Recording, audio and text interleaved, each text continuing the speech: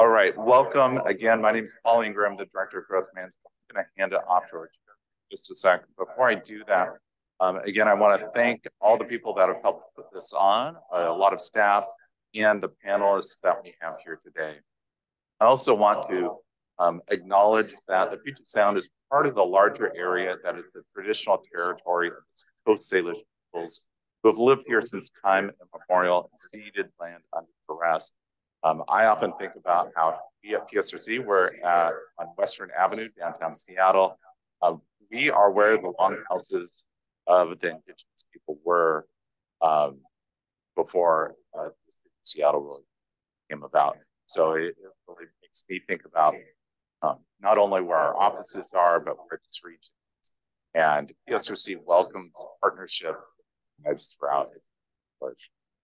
With that, we want to just talk about our program. If you're here in person, restrooms are down the hallway.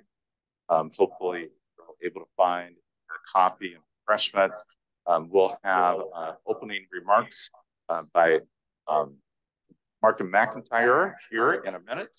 And then a panel, we'll have a break, let you get refilled with coffee, have a second panel.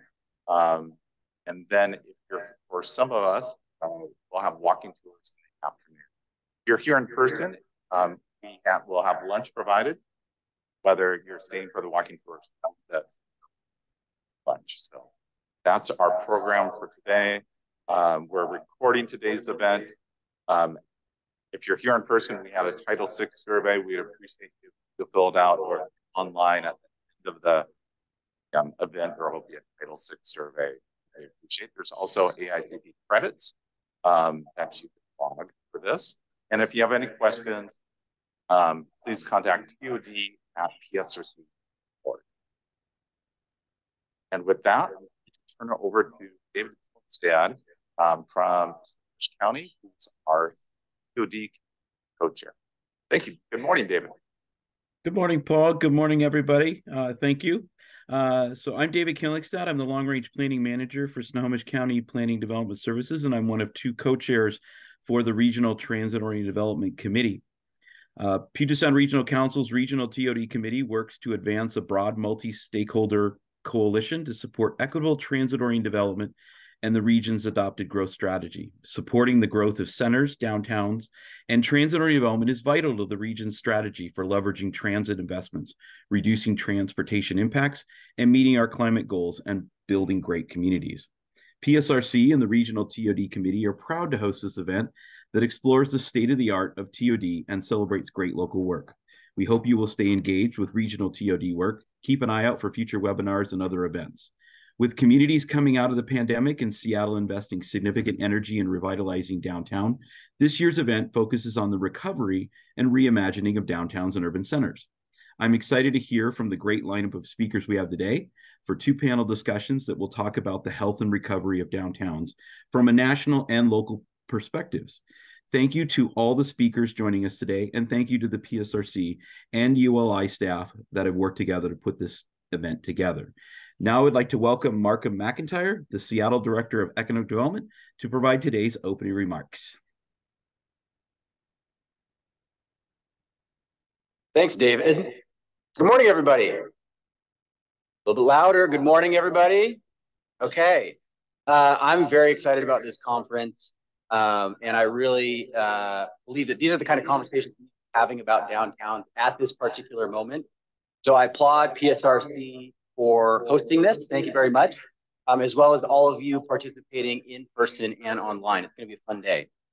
I'm Markham McIntyre. I'm the Director of the Office of Economic Development in the City of Seattle. And the mayor tasked my team with developing the Downtown Activation Plan, which is affectionately known as DAP. And now we're working, as we've launched that over the summer, we're now working with other departments, private, philanthropic, community partners to breathe some life into that. But before I started working at the city, I worked at the Seattle Metropolitan Chamber of Commerce, our regional business association. So at my core, even though I work at the city of Seattle, at my core, I'm a diehard regionalist. I really believe that the region is doing a lot of these vexing issues around transportation, housing, infrastructure, what have you. And that's how I got my start working with PSRC, was at the chamber. So I've known them for a long time, and I'm very honored to be here talking to you today and kicking off this conference all about downtown. And that's really why we're all here. I assume that everyone's here because we agree that downtowns are important, particularly at this moment in time as we emerge from the pandemic and try to dream up what's coming next. So I want us all to be thinking big and bold about future of downtowns, both tomorrow, as well as 10, 15, 20 years on into the future. I feel lucky because for us in Seattle, the mayor has made this a clear priority, said very openly that he's bullish about downtown, wants to make it a priority for his administration now. And that's great for me at the Office of Economic Development, because truly there's no bigger economic development play that we could make right now than getting our downtown humming. It's the heart of our city, of our culture, of entertainment. And as I mentioned, it's the economic center, not just for the city, but for the region and for the state. It's also key to our identity, just who we think of ourselves as Seattleites, and where we are right now, but also signal for where we're going. And the key thing that I want to impress upon everyone is what makes downtowns tick is people. Downtowns run on people, which is why our whole downtown activation plan is focused on how do we get more people downtown, residents, more tourists, more workers, hopefully people that maybe before the pandemic didn't see much going on in downtown for them. Hopefully they see something they want to experience down there, bringing new people downtown. And as I mentioned, it's not just important for the city. Downtown really is a regional asset. It's a center for jobs, for trade, housing. And because I'm talking to a transit-oriented development group, yes, a hub for transportation. We've got ferries, we've got trains, we've got buses, we've got freight, all of it moving through this nexus that is downtown. So it's a vital transportation hub. So even though Seattle sometimes has its differences with its neighbors, I think we should all be rooting for downtown Seattle to succeed and be a beacon for what the future of downtowns be, both here within the region, within our state, but also across the country. And that was really part of the mayor's message to us as he gave us that task to build the downtown activation plan. Be bold. Don't just come up with a punch list of tactical items. Have a vision, have a point of view about where we're going. So as we built the plan, we did try to strike that balance between addressing immediate emergent issues, but also trying to have some concept for where downtown Seattle might be going. And that's what the mayor termed, hopefully you've seen it, he termed space needle thinking. And that was one of my favorite parts about building the plans. Even as we talked to folks who were really frustrated with kind of where downtown is, when you started asking them about what their vision downtown, people just lit up. There was so much energy. So figuring how we capture that energy and really channel it into projects and proposals, and here's how we're going to actually get from where we are now to somewhere more fun in the future. As I mentioned, we launched the plan over the summer. We've been building the bicycle as we've been riding it. So we've been filling vacant storefronts through our Seattle Restored program with young and new entrepreneurs as well as artists. We've been activating public spaces, including the Women's World Cup. And if we go to the next slide, I think we've also got pickleball when it shows up. We had a youth basketball tournament and a pickleball tournament where we closed down streets.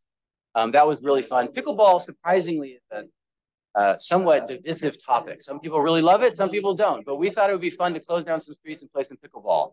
And thousands of people came out. It was a really great time. You can actually see the mayor there. He's in the kitchen. He had trouble staying out of the kitchen. It was fun. We've also made some significant investments into our Metropolitan Improvement District, and CID, and other areas of downtown for cleaning and beautification. We have the new convention center open, which is super exciting, and that's been a huge draw all summer. We got above 50% return to office. That was the first time we've done that since the pandemic. We have a record number of people living downtown, number of residents over 100,000, which is really exciting.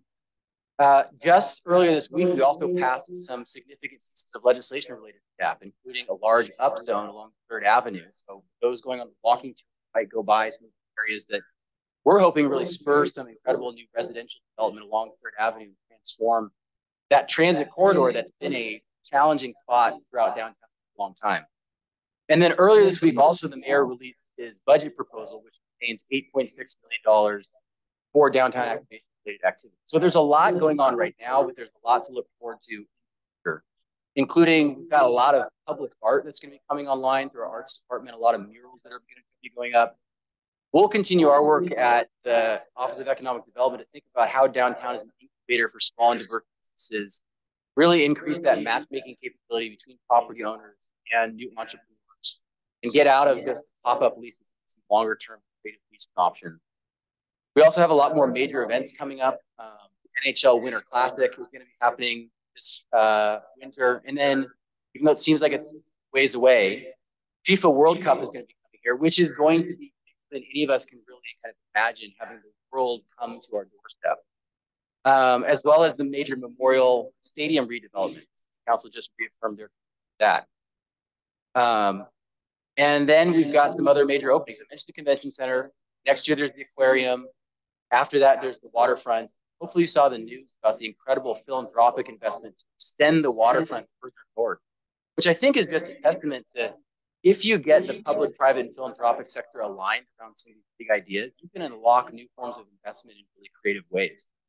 And I know I said this already about FIFA, but I don't think we're quite ready for the waterfront. I don't think people fully understand how transformational that's going to be for this city and for this region. So I'm just super excited about that.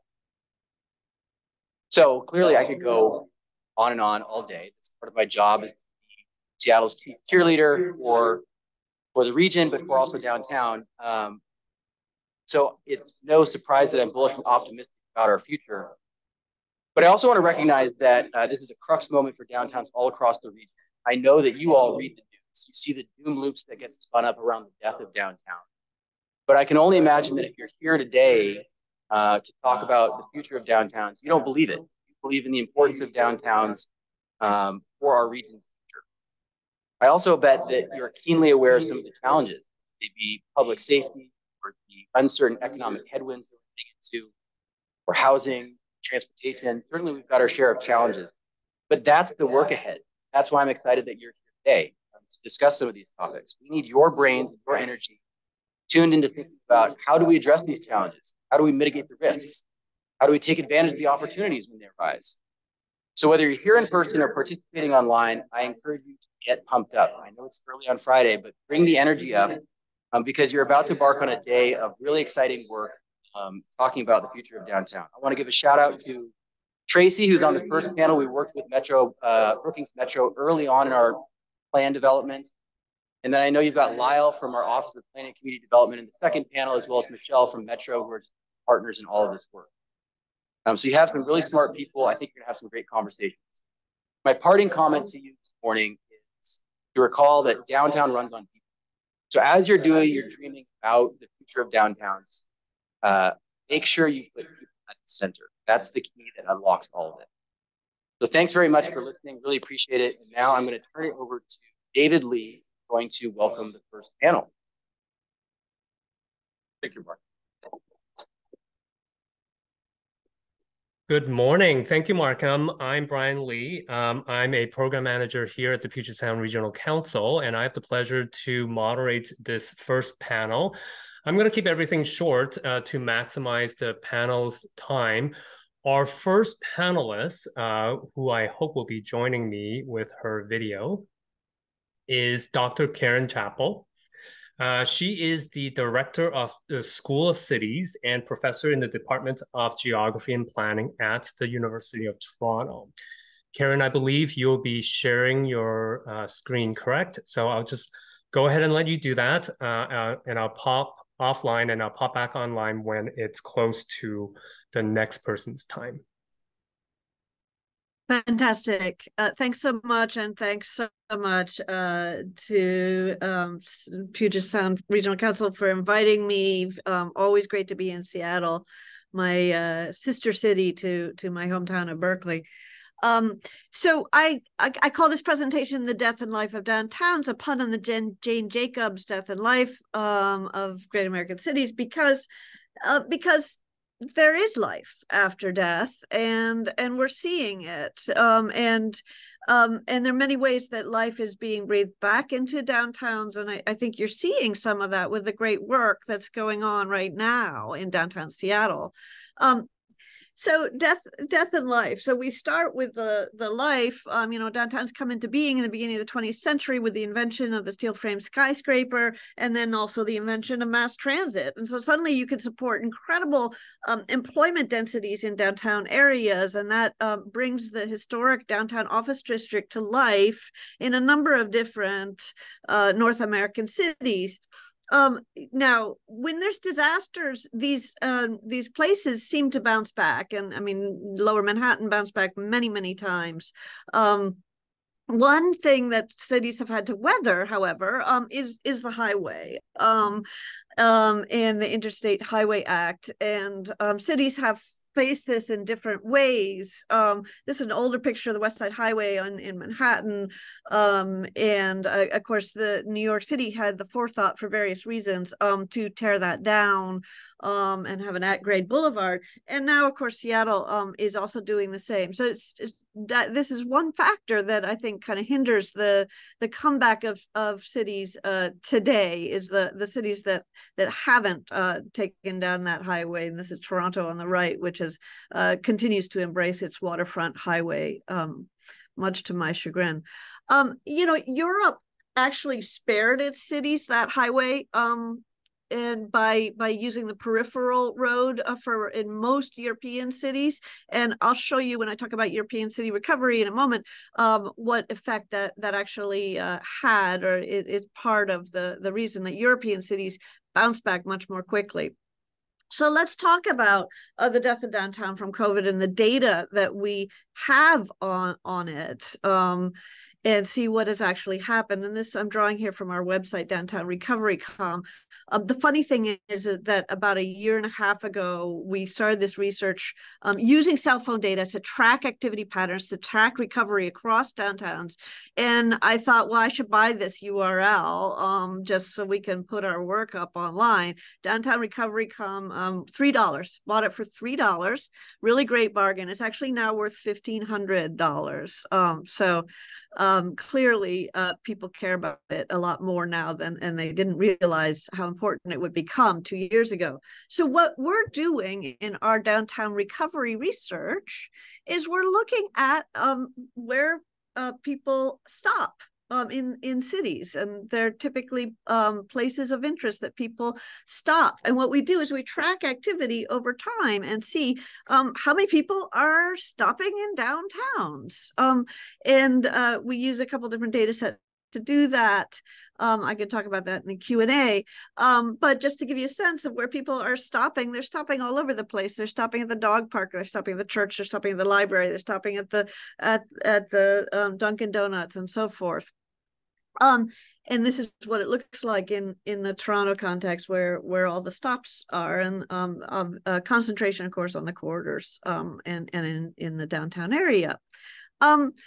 What we do is we've compared the 63 of the largest downtowns in North America, and we've devised a kind of apples to apples definition based on postal codes and zip codes, and that's really rooted in employment density. So we identify the dense employment core of these cities, and then look at activity in them. What does that look like? Well, again, we have very different types of downtowns, but we define concentric areas. Manhattan, of course, there's two, Midtown and downtown. And I just throw Rome in here for just a little bit of a comparison, because Rome and the other European cities that we look at, their downtown is not a central office district. It is a cultural district, and it tends to be have very different parameters from the US downtowns, and that's meant a lot for their recovery. So just to give you a visualization of what phone data downtown looks like, this is Toronto. This is the red is where the downtowns are. This is the type of activity we had before the pandemic. This was when the pandemic hit. So again, before the pandemic, activity from cell phones looks like this. Pandemic hits, suddenly downtown is way down. And then as the pandemic eases, you see some return back downtown, but what should stand out to you here is actually that there's a lot of activity outside of the downtowns. And this is what we have seen in city after city. So in our work, we look at what we call the recovery rate. We're comparing the number of visits to downtown in 2023 to the number in 2019. So it's a percent. And then we rank the cities. This is our latest reconfigured ranking. It goes through June. It ranges, and so there were a couple lessons that kind of stand out here. Number one is that there's a great diversity of outcomes, and so right now we're seeing recovery rates of downtown areas from anything a low of about 50% in Portland to a high of well over 100% in some of the southwestern cities like Las Vegas and San Jose and so forth. Here's Seattle. So Seattle, we have at about, I think it's about 70% in our last ranking. It's coming back slowly. But what should stand out here is that the regions are performing really, really differently. So Seattle is in this dark green. A number of the different West Coast cities are in this dark green. The Pacific cities, there's just a bunch that are really struggling. And there's a few that are doing super well, like San Diego in Southern California, but those are almost more like the southwestern cities, which are in yellow, which are really the star cities here of the story coming back. The southwestern cities, along with some of the southeastern cities, seem to really be leading the charge back in recovery. Again, the European comparison, this is actually from about 6 months ago, but I put it in here just to show you the dramatic difference between a San Francisco and a Barcelona, which are actually sister cities, and yet their recovery is entirely different. Why? Because a place like Barcelona, a place like Berlin, Madrid, they didn't have a dedicated single-use office district the way that many of the older American downtowns did, like San Francisco, like Seattle, like Boston, like New York. And so they have been able to bounce back because they said early on, our center is going to be a cultural and historical center. It's not going to be about office employment. It's a different model. Just to one other point on recovery rates within a metro, these are neighborhood commercial districts in Toronto, and the ones in red are the ones that are suffering, that haven't come back. The ones in blue have bounced back or come roaring back. And so you see that many neighborhood commercial districts are doing super well. Downtown is not doing as well. That's that big red blob at the south of the diagram is the financial district in the city of Toronto. So we tried to explain what was going on, to explain this diversity in outcomes. So we threw a whole bunch of variables into a model, about 50 of them, 50 variables representing demographic, economic characteristics, density, and a number of factors like the weather, like how strict were lockdown regulations, and so forth. This is the results of our analysis of the factors that matter, thrown into a random forest classification model. And so just to orient you to this chart, red means the factor is bad. It has a negative impact. The bigger the bar, the more the negative impact. Green means the factor is positive. It helped cities come back. So the most negative factor on the top of this chart is employment density. High employment densities are apparently correlated with low recovery rates. On the other hand, having a lot of people that drive to work means a higher recovery rate. The bulk of these variables, though, that matter, this is a long list, but if you look at kind of the top 20, what really matters, it's the economy. So if you have an overconcentration in professional services, if you have an overconcentration in information, or or in finance, you're not doing so well. And that's part of Seattle's story. I mean, Seattle's one of the hottest tech centers, so San Francisco, and those are the folks that decided to go home to work. And then there's also an extreme concentration of professional service workers. These are lawyers, these are accountants, these are management consultants, these are advertising firms. And many of these are small firms. They've decided to basically work from home. They're not going back to their older space in Class B and Class C buildings, often above storefronts and so forth, or just older high-rise towers. They're not going to go back. They're small firms. They have the choice to stay home. So that it turns out that reliance on that kind of professional class of industries is serving downtowns poorly. The ones that had that overconcentration, like Seattle, like San Francisco, like New York. And so just to see some of the correlations, how they play out, negative factors, again, information, financial insurance, these are negative correlations, but good sectors to be in. Healthcare, education, government, manufacturing, transportation. So these are kind of bread and butter sectors that are powering through downtowns. So sometimes it's the unsexy sectors in a diverse economy that make you more resilient. And that's what's going on right now. So I'll very briefly say other researchers agree that downtowns are coming back and can come back. This is some research showing how high productivity firms cluster and they need to be nearby to be productive. So they have to agglomerate. This is another study that looked at the rent gradient before and after COVID and found that, you know what, it's still more expensive to be downtown than it is anywhere else. So downtowns still matter.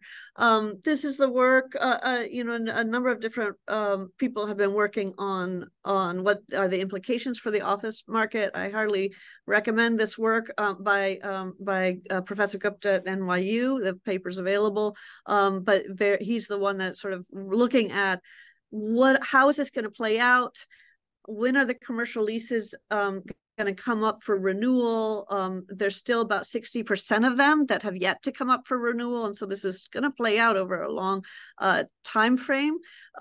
He also looks at the switch to kind of to shorter term leases from longer term leases, so people are less committed to downtown than they were, and then there's also what they call the flight to quality, so the flight to A+ and Class A buildings, and the unpopularity of Class B and Class C space.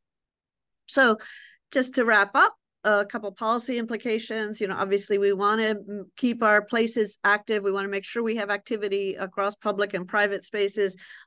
People, talk about this in terms of the 15-minute city, and certainly there's districts in Seattle which are very lively and have all the characteristics of Paris. This is just not possible everywhere. However, and in fact, in a place like San Francisco, I would argue that kind of tactical urbanism is just not going to be enough. You really have to look inside the buildings. You really have to look at the sectors that are there and think about who wants to be in that place 9 to 5. Who can we get back in that time period? So we should keep our businesses alive. We're seeing a lot of businesses go out right now. They made it through the pandemic, through the PPP. They're now suffering. We're going to have to kind of help those businesses weather this hard time period. And we're going to need to tolerate work from home because it's not changing anytime soon.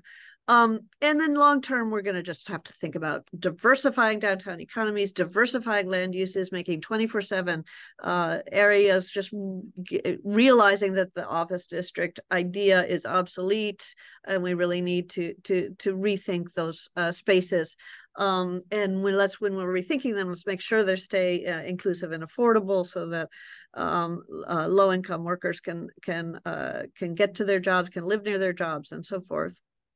And then, of course, we will probably need to double down on transit and walkability, because, again, those have a premium. People want transportation choice, and that's going to help bring the downtown back. Downtown is for people. Jane Jacobs wrote that in 1957. She was right. We still haven't gotten the lesson. We've got to listen to her. She was a pretty smart lady. And this is just an example of a city that did kind of get it right, which is San Diego. Always leads the charts for us in terms of recovery. Lots of mixed uses downtown, lots of reasons to be downtown, not just 9 to 5, but in the evening and the weekends as well. Also benefits from great weather. So with that, I'll end it and hand it over to Tracy.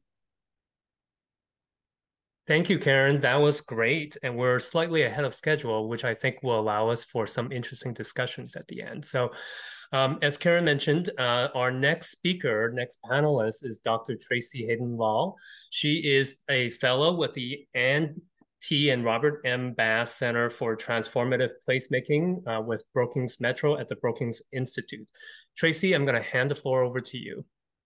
Hi, thank you so much for having me here today. I am really looking forward to being in conversation with my fellow panelists on this topic. So I too am going to try to do a shorter presentation, but let's see if I can get what I have to share up.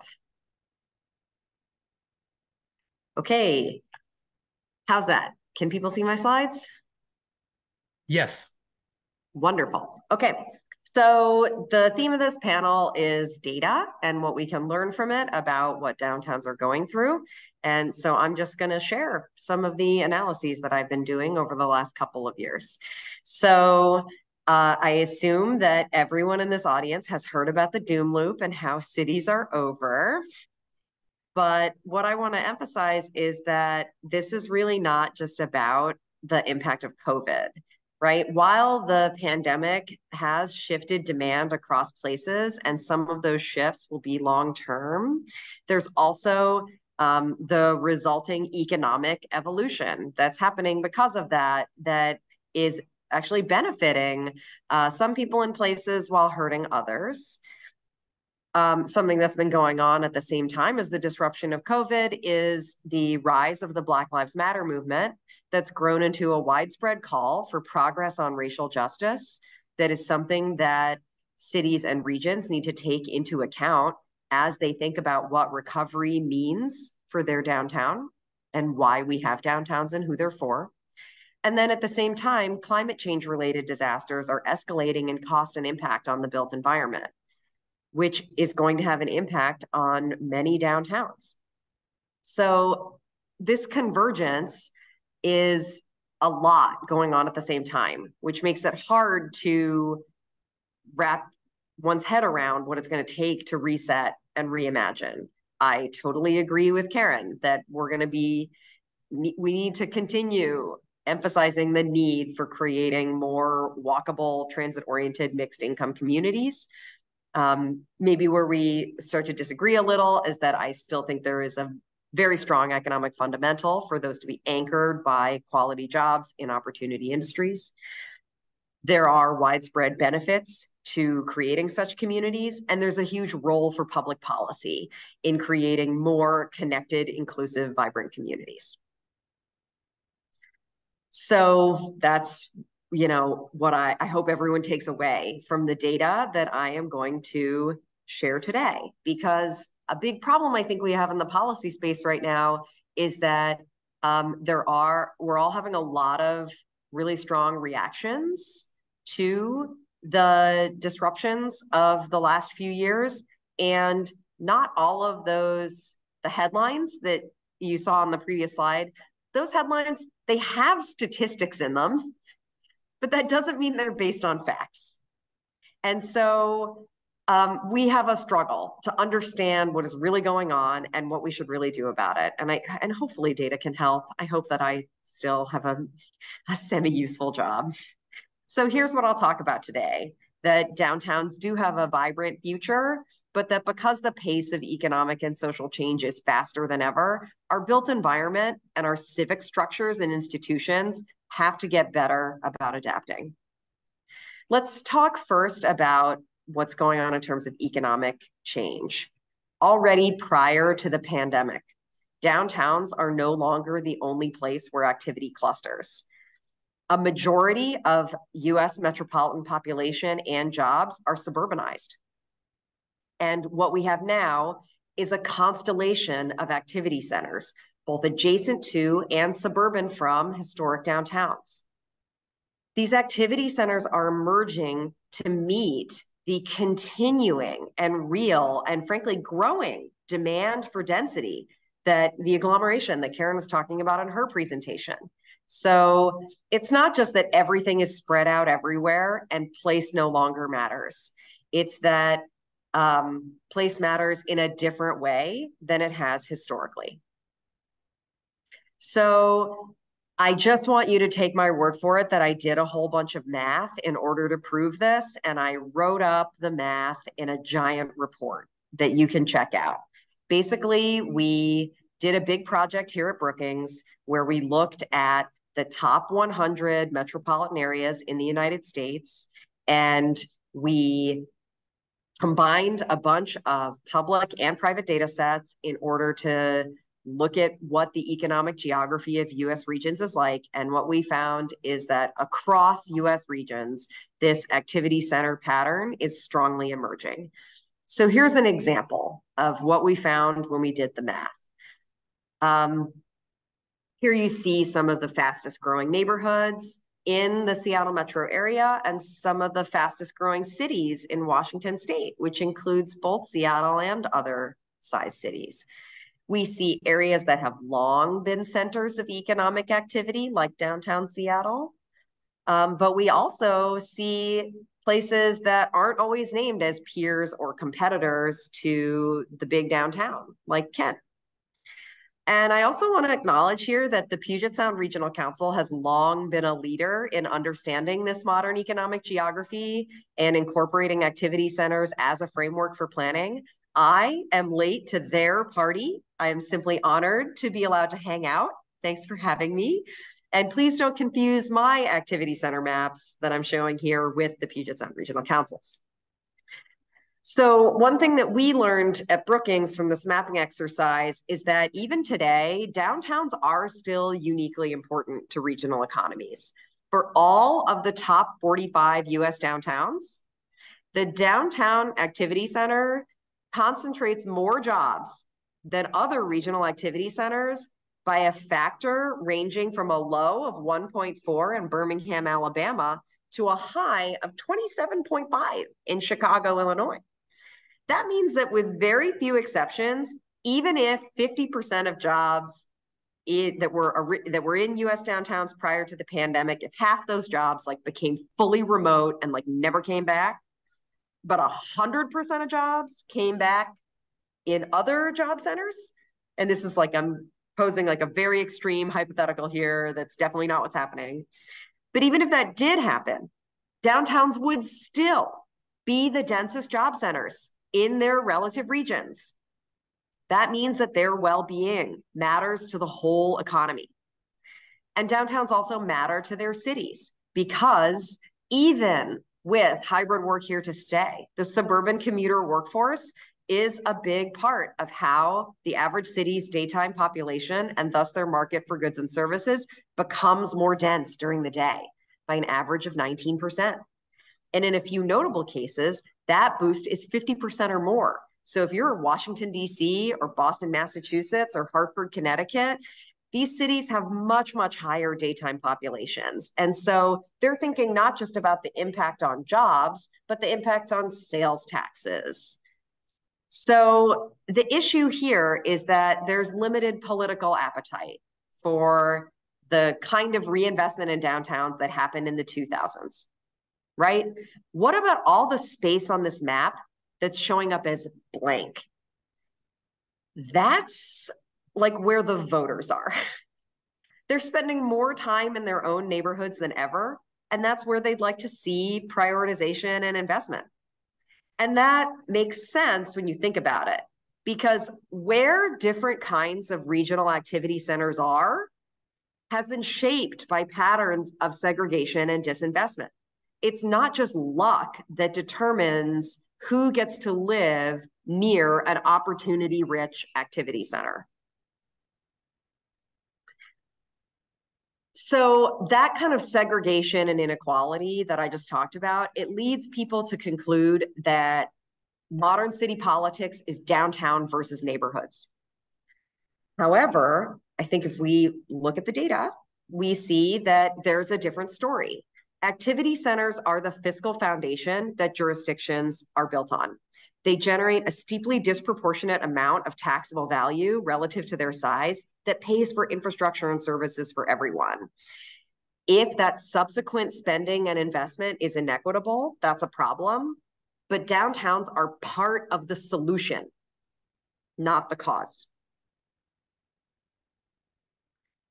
I will also pause here to note that I'm showing this figure because I think it helps us think about the fiscal impact of remote work for cities beyond commercial real estate. Outside of the Rust Belt, there's a positive association between higher home values and proximity to activity centers. Because activity centers have jobs, but also because they have all kinds of other fun things like downtown San Diego that people want. Right? Because most sectors of the economy and also like most workers are not going to be fully remote. That means proximity to jobs and all the other good things of life will continue to matter. And cities still, their fundamental value proposition and their competitive advantage is offering low travel times in the form of housing in proximity to activities, including jobs. Since the residential tax base is larger than the commercial tax base in most cities, it is fiscally critical that cities protect their tax base by continuing to maintain vibrant activity centers. Housing near jobs, it's also good for the environment. What activity centers do is bring a lot of destinations into very close proximity, and that changes people's travel behavior. So this is critical to getting out of traffic and meeting our climate goals.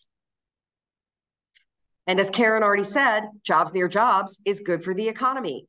So in our own research here at Brookings, we have also demonstrated, as other researchers have, that job concentration is still important, even as the remote work experiment goes on.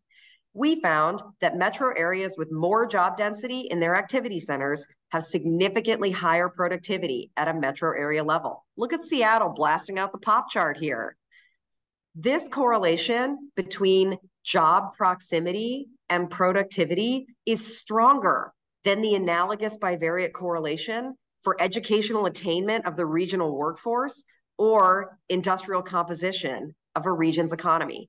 In other words, if you want to boost productivity, the secret isn't everybody's got to go to college or I need to attract a lot of tech jobs to my city. It's just put jobs near other jobs. That's what boosts productivity. Okay, so now I'm going to run through a few more data angles to think about as we understand the present challenges of downtowns and other activity centers. First, the need to understand adaptive reuse and resilience. It matters right now just that downtowns are the oldest activity centers. They have already reinvented themselves many times, as Karen said, but in the present moment, they are struggling with how our built environment has become less flexible over time. It's hard and expensive to convert a modern high-rise into something else. So downtowns are at a competitive disadvantage relative to other literally newer activity centers because the product mix needs to change. So this is part of the challenge that's going on right now. It's not that offices are over, it's that offices are changing and we need to offer them flexibility in how they're changing. And there's a big fight about who's going to pay for it. Second, crime. Downtowns have experienced significant disruptions since the pandemic that have made workers, visitors, and residents feel uneasy. In interviews that myself and my colleague Hannah Love conducted across 4 US downtowns in the fall of 22, we heard a lot about how the increased visibility of public drug use, high-profile violent crime, vacant storefronts, emptier streets, and harassment was making people feel as though their cities were in disarray and the government wasn't doing much about it.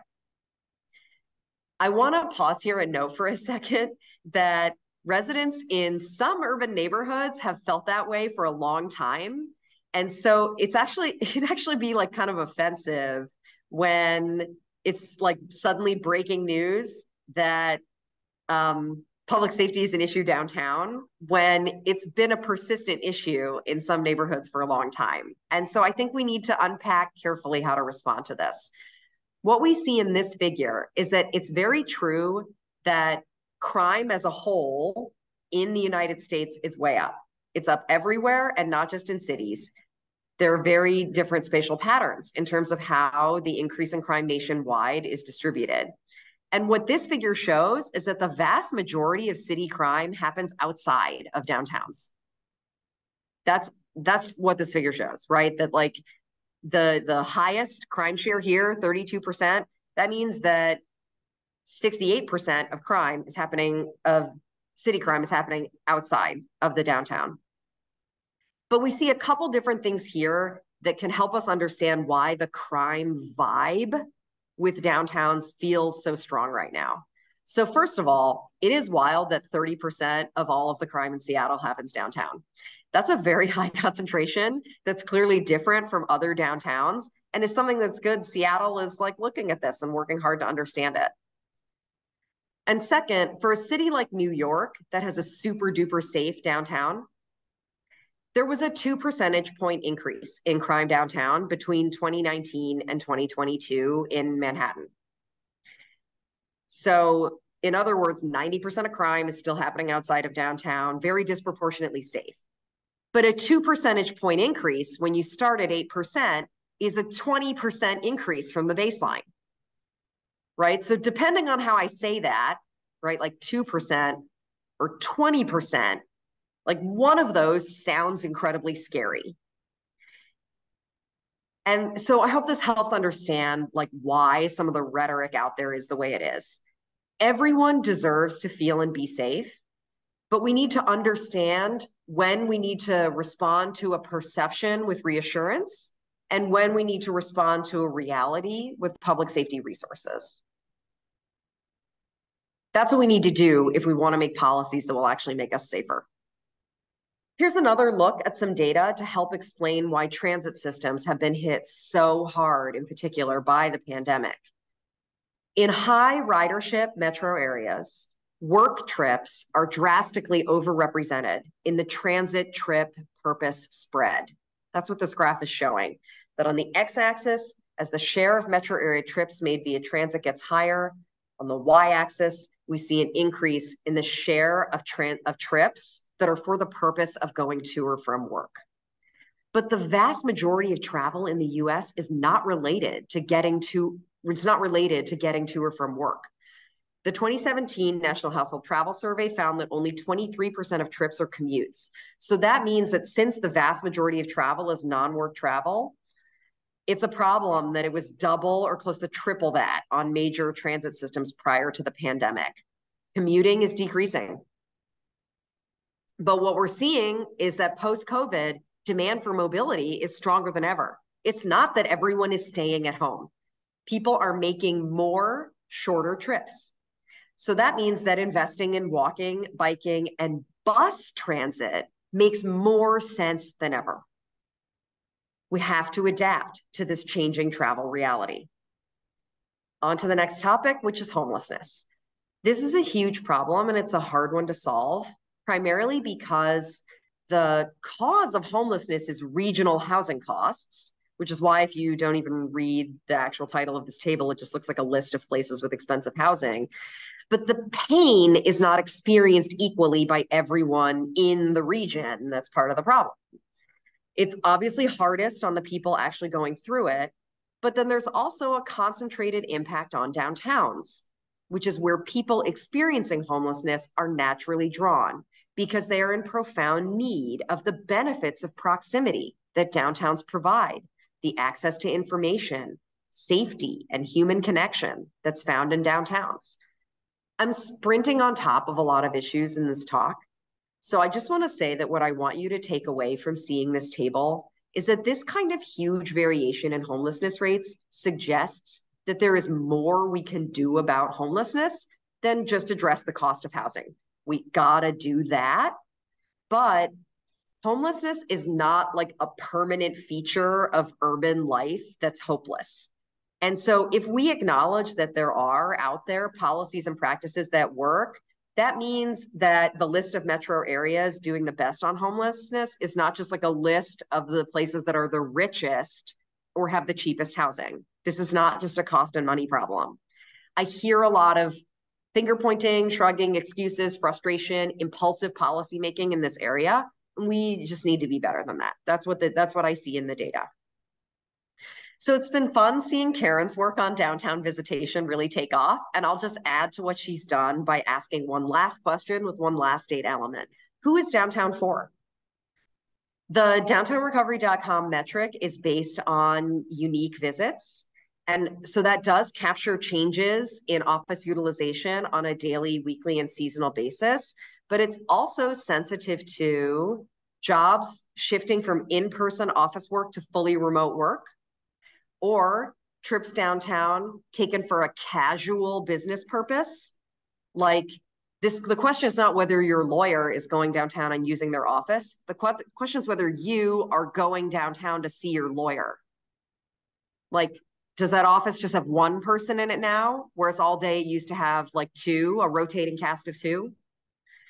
So it's also sensitive to jobs relocating outside of downtown, of course, right? Like either work from home or changes in job location, and changes in tourism and other non-work travel. So I want to talk about these changes in casual business travel and tourist travel in particular, because that's the bingo, right? Look at this graph from a different cell phone data set than the one Karen uses, but it gives us some granularity in terms of exploring what we can learn from these data sets. This shows foot traffic in downtown Tampa, but I've seen this same graph for downtown Philadelphia, and it shows the same thing. Both before the pandemic and in recovery, the single biggest share of downtown foot traffic in a downtown is casual visitors, whether that's you going to your lawyer's office or an international tourist. The visitor category is huge, and so we need to understand more about what's in there. This is also locals catching the game. But I think we're really underestimating the importance of non-routine, right? Casual visitation in understanding urban vitality. But if a huge piece of what's driving the cell phone data insights is this casual visitation, is this the definitive measure that we want to use for understanding urban vitality and for defining recovery and what it would mean for a downtown to recover? This is the kind of question that I think places need to be asking and answering. And with that, let's get into some discussion. Thank you, Tracy. We have one more panelist, and she is actually in person. But before I introduce her, I just have one public service announcement. My spies who are in the room in person tells me that people are very interested, particularly taking pictures. Just want to let everybody know that the presentations, the slides being used, will be made available. They'll be posted I believe after the morning sessions are over. So they should be available as soon as this afternoon. So you should be able to sit back and enjoy the show without trying to take pictures, and know that you would be able to download the presentations afterwards. I believe they'll be on our webpage for this event under event resources. And I think we should be able to send out the link to that. All right, so last but not least, we have one more presenter. We have Dr. Cynthia Chen, who is in person in the boardroom there.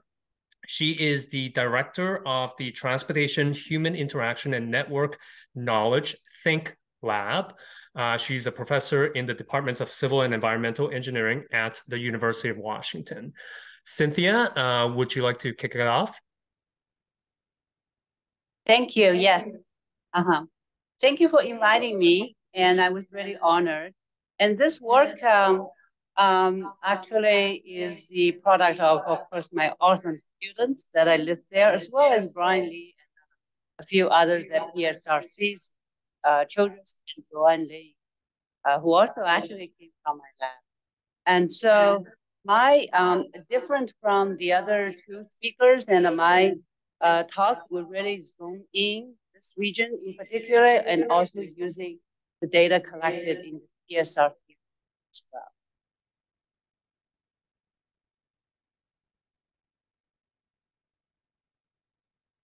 Outline and parsing. And so what really motivated us, well, by the way, actually, yesterday, Brian commented, this is too academic.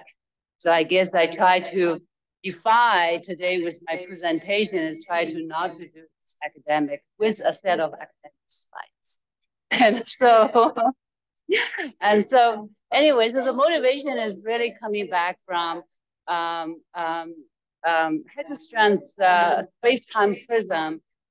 Decades ago, I think in 1970, he published a paper in Journal of Regional Science and said, what about people in regional science? So the idea is that I portray this one person's hypothetical travel trajectory in 3D format, time, and a space. And what he's basically saying that we have anchor points like home and a work, and everything else is sort of maintenance and discretionary activity sort of surrounding about that. And so what motivated this work is that with COVID and telecommuting, so you have workplace and anchor point removed. So how do people really reschedule those shopping, going to lunch, and those other activities around? So that was kind of motivating. So a little bit of terminology is done by my students. And so we have mandatory trips, and what I speak about, and these are really 4 kinds of trips. And so home to work, home and work to work, and home. And home to home are really referring to people with multiple home locations. And then versus maintenance and discretionary. And so they are shopping, going to meal and banking, recreational or escorting, picking up and dropping off. So, and so we also look at trip training, because one of the hypotheses is that how the trip, how the training, trip activities might have changed, and that do have potential VMT consequences. And so, so we have look at simple trip chains. So for example, going from home to a store and a back home, versus a more complex trip chains like from home, work, and lunch, back to work, and then back to home, for example. So, and the hypothesis is that more complex trip chains are probably more often for pre-pandemic.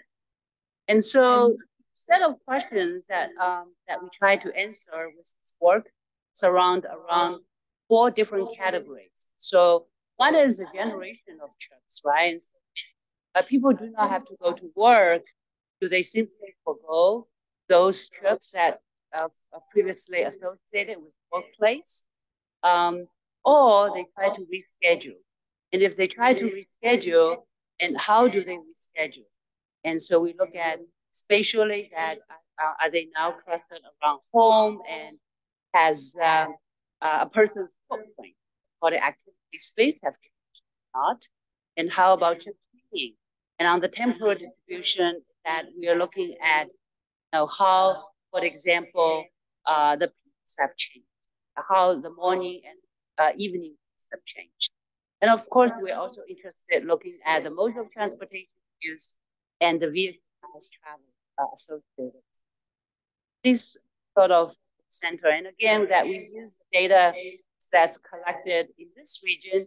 By the way, I think a lot of us in academia always want to thank folks at PSRC, because the PSRC data set, household travel survey data set, dating back, I think, in the 1980s, have generated many pictures, and including some of mine.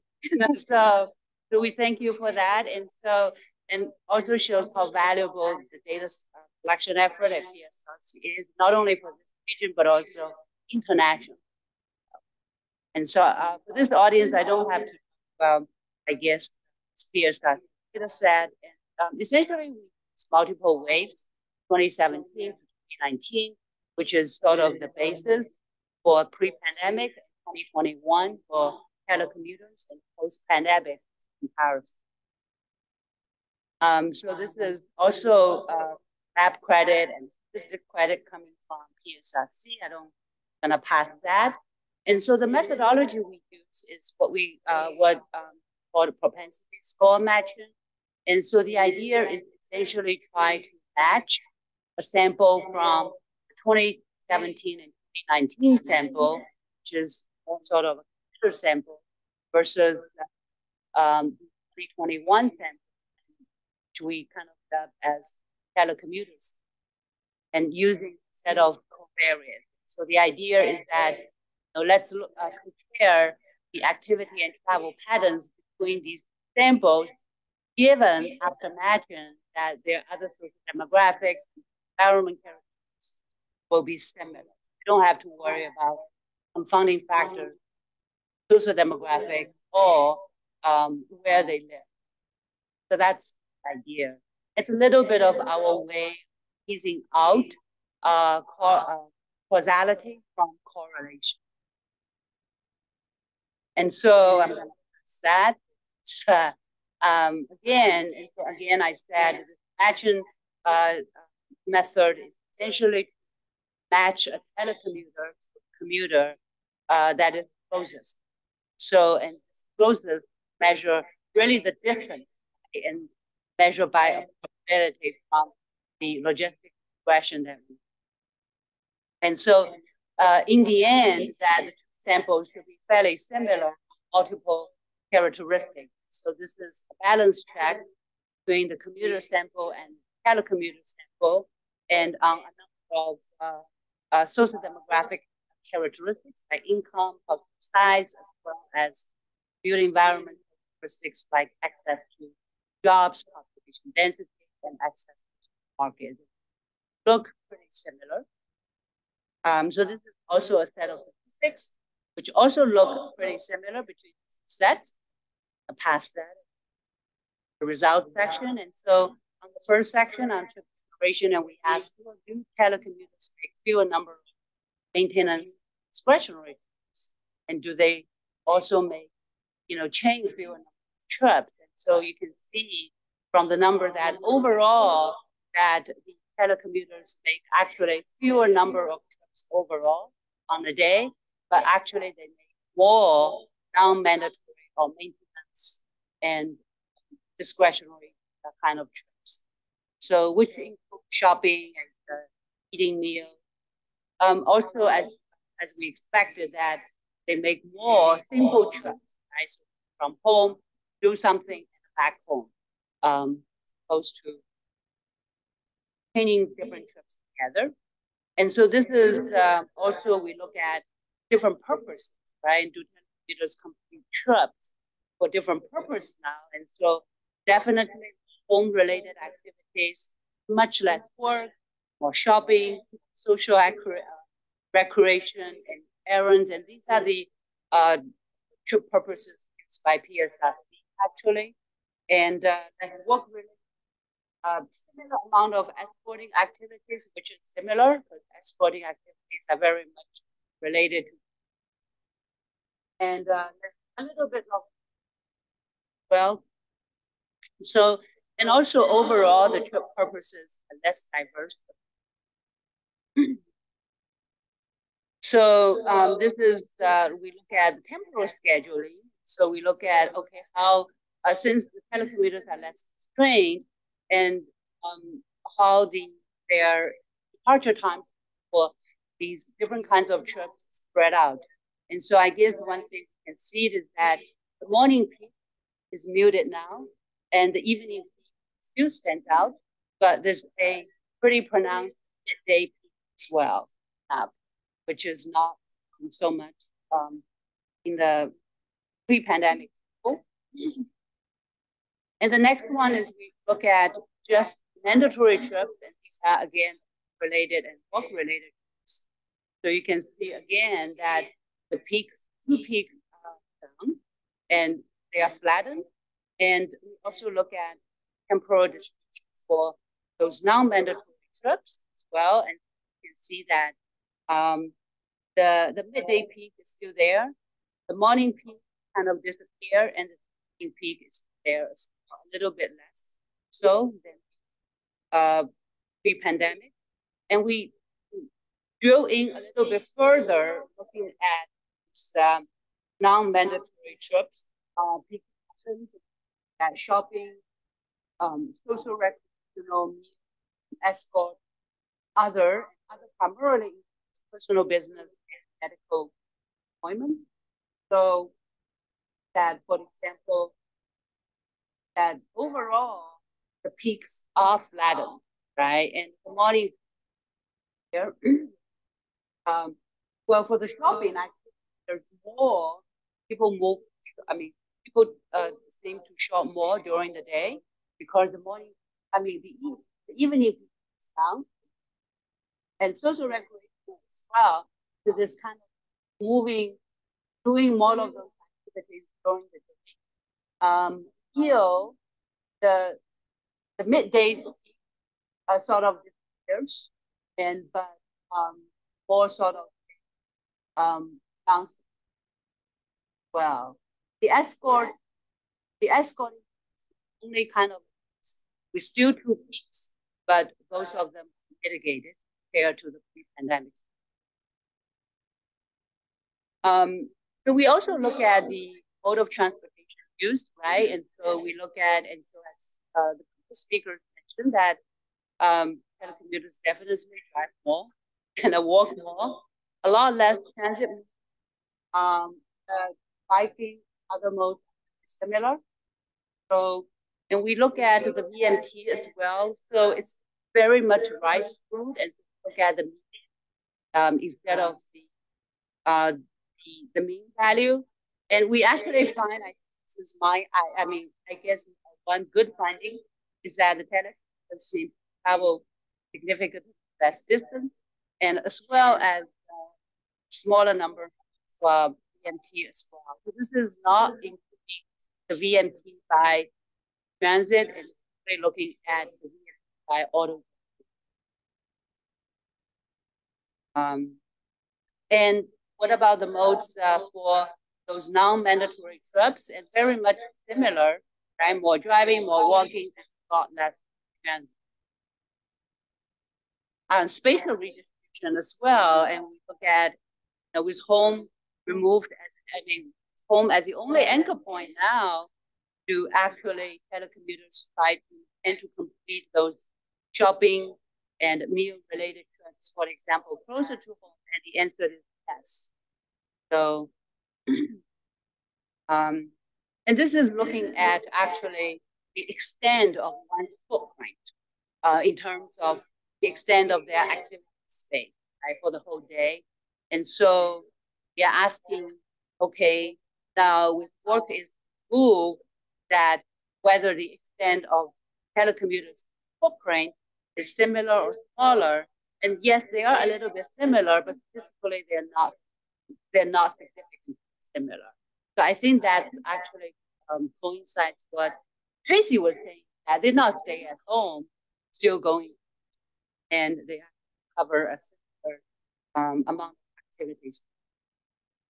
And so this is a summary, right? Summary, yes, fewer number of trips in total, but actually more non-mandatory trips, more shopping, and faster in our home, yes. One travel space has not really less trip training, so they do simple trips and more spread out over the temporal. Muted morning, midday, in peaks out, mode of transportation, and definitely a smaller variety, a decreased variety of or driving, much less. BMT, that's a good point, is that all amount of driving. And so my last slide is that this is very much, again, work in progress, and the slides were just made by my students this morning, like 3:00 a.m., while I was sleeping. And so those PhD students work very hard. And so hire them. And so we want to look at gendered households responsibilities, right? Has telecommuting reshaped the household responsibilities for females and versus males? And we actually originally, when we started this work, I wanted to look at downtown workers. And I think through the conversation with Brian, say, okay, let us step back and look at the whole, and then we zoom downtown. So that will be next time. Our next. And also we want to look at those people who actually do not have access to automobile, and how do they schedule their activity and travel patterns spatially. I'm done.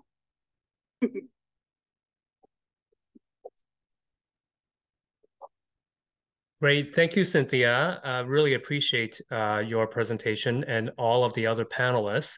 I just wanted to let the audience, particularly those that are online, know that we're aware of some audio issues. We have people trying to pinpoint that, and we'll see if we can kind of get a clear sound coming from the live portion. I don't think this is impacting people that are there in person, but I think the people that are online have been experiencing this a little bit. And so we'll try to do our best to kind of carry on the conversation and also improve that. Second note is that everybody who registered for this event will be getting a follow-up email afterwards, and that follow-up email will have the link to the presentation slides. So there's no need for you to search around. Once they're available, you'll get that in the inbox as part of your kind of debrief from this event. So we had 3 extremely interesting conversations. They were all very much grounded in data. And I think that's where I would like to start, being part of the PSRC data department as well. Both Karen and Tracy's work, yours involved a lot of different cities. Cynthia, your work was specific to the Puget Sound region, which is great, and we can see what's going on here. I'm kind of asking this for people that are not in your shoes. So people that are in city halls, people who are staff, who may or may not be data savvy, who may not have resources and the know-how and the connections to data specifically for their region or their downtowns. What are your recommendations as far as data to look at? One of the things I worry about is people kind of running from this panel and wanting to buy cell phone data, whatever they could get their hands on, right? But I think there's a lot of know-how, there's a lot of kind of investment in time and money to kind of get some data that's not necessarily publicly available. So if you were consulting and kind of working with everyday cities, not just ones that are on your list already, what would you recommend that people look at as far as data is concerned? And if it's something that is not readily available, what can they do to kind of help with this data issue to really know what's going on in their own downtowns, in their own cities? I'll go first quickly. I think this is a huge issue. The issue is that there's a lot of data out there that has big problems and that isn't well vetted. And it's difficult to tell the difference between the stuff that's really well vetted and the stuff that's not. It's, especially for like what you're describing, right? Like a user who's just like, who is responsible for delivering outcomes and results and who doesn't have a ton of time or resources to vet. I think that when you're in that situation, you need to have trusted partners who can talk this through with you. That's going to be your MPO in many cases. Most MPOs they carry significant modeling responsibilities and have to work with data really deeply. So you need those relationships so you can pick up the phone. And then, you know, I personally, I want to believe that like both within academia and in the think tank universe, that there are also trusted sources like that myself and Karen can be a resource to cities. And, you know, and I think you see that like in the scholarship that that a lot of people are trying to do right now. The challenge is like wading through it all. And like, you know, don't start with like, hey, I just like need more data. Like start with the questions that you really need to answer, that you actually really need to answer, and that you think you don't have the right data for. Because I think the bigger challenge right now is my concern is that there are plenty of cities where I don't even hear people asking the right questions. Mm-hmm. Like, why does it matter what the office vacancy rate in your downtown is, etc. So more time into coming up with the right questions, and then the right data to answer those questions will find you. Great. Thank you, Tracy. Karen or? Yeah, I love that. Tracy, that's absolutely dead on. We got to ask the right questions. I think two things that, you know, with the phone data, I just want to talk about that for a second. You know, people have really jumped onto that bandwagon, and it's actually a moving target. So there is a lot of testing of cell phone data, and we kind of know basically it's fairly representative. So that's sort of the good news. Except you kind of gotta wonder who's in that sample, which providers, you know, is it Verizon, T-Mobile, and who uses which provider, and which is providing the data to the cell phone data aggregators. And so there's still a lot of room for questions. But the thing about the cell phone data is what I've seen over the last 2 years is that it's going down. The sample's going down over time. And we started with 18 million cell phones in North America, and now we're at 12 or something. And once you start to slice and dice to answer questions about space, about downtown, and about neighborhoods, you're starting to get at a point where you don't have enough sample size to actually answer the question. So I actually don't think people are going to be using phone data a couple of years from now. I think it's going to be something different. I don't know what, but there will be other data sources that come up. And so you should always question what you see in the cell phone data. But secondly, you know, it's really all in the joining of the data. So telling the story is about figuring out what are the different aspects of recovery, say, and linking different data sources to tell that story. And they can individually not be very interesting. So, you know, I like to link, you know, transit ridership and sales data and office space occupancy, you know, and that together tells a story. That's what Brookings, that's what Tracy does all the time, is that density, office space, and economic sector data, you know, and that's the magic of it. So I, you know, as a professor, I always think we're not doing a good enough job of teaching our students, because they're graduating, they're going to work for PSRC, and they don't necessarily know, you know, how to do that joining magic and to get to the story that they need to tell. So so in the end, I think that's going to be the answer, is that kind of magic. Great. Cynthia, I know that cell phone data is in your wheelhouse. Was there anything that you wanted to add?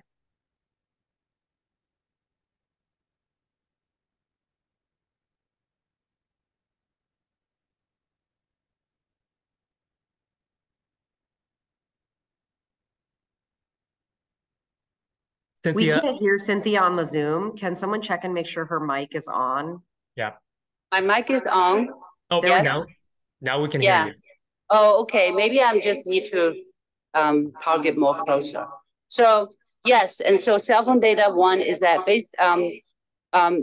we have found lots of issues with the cell phone data, and so I guess I disagree just a little bit from Karen's statement that cell phone data is representative, and one is, I think we look at two dimensions of representatives, and one is who is in the data, and also the second dimension is given who is in the data set, what the data tells us about the activity travel pattern. I see both has issues.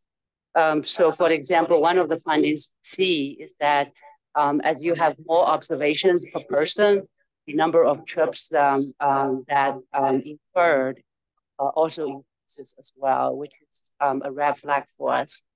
But I think the larger issue is also the mobile phone data, is that we now use common definition of what is a trip and what is a stay. So previously, for many decades, when we used household travel survey data, what is a trip and what is the stay, what is an activity, are clearly defined. Now, our own work find that how many trips are inferred and how many stays are inferred really depends upon what threshold in terms of space and time that you defined. And those definitions are oftentimes not reviewed.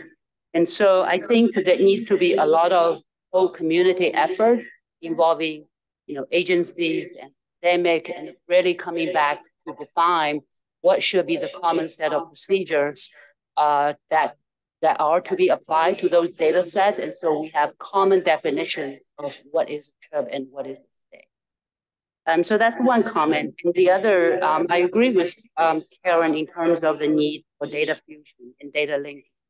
And also the need for, as academics, that we don't do a good job in terms of training our students by really viewing transportation as really interdiscipline. And so engineering students may not know data about office occupancy and sales data. And the planning students may not know that, the loop data, the flow data that we engineering students often deal with, and to do a better job. And I think that's it. That's my comment. Yeah. Great. So thank you, everybody, for humoring me going down a wonky road. I'm going to pivot a little bit and focus a little bit on maybe what the audience might be interested in. There's a couple of references. Markham made a reference to the doom loop. Tracy, you certainly had a bunch of headlines. This question is really about public discourse. The media, obviously, is a big part of that. I kind of want to know from your perspective, why does it matter? Why does it matter what the media is saying or not? And then also from what you are hearing in the public discourse, what are some things that are that people are getting right out there? We've heard a couple of things that I think myths that we want to debunk, but what are some things that are kind of on the money that you generally agree with and that you think there should be more of, or that we should talk more about? Should I go first again? I'll just jump in. Let's keep it moving. Let's keep it moving. Okay, it matters what the media says because both elected officials and the general public are highly responsive to headlines. I think that, there's this sense that like everyone's getting their news from TikTok or whatever now.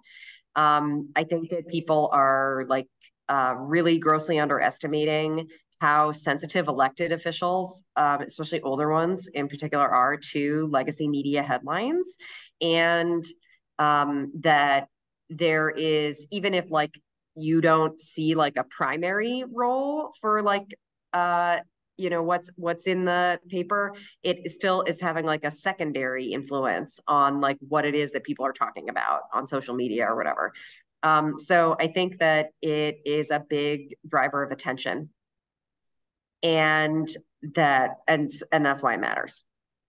And so I put a fair amount of my time into trying to inject nuance and encourage productive framing around the issues facing cities. This is like a big chunk of like how I spend my day because I'm so concerned about that.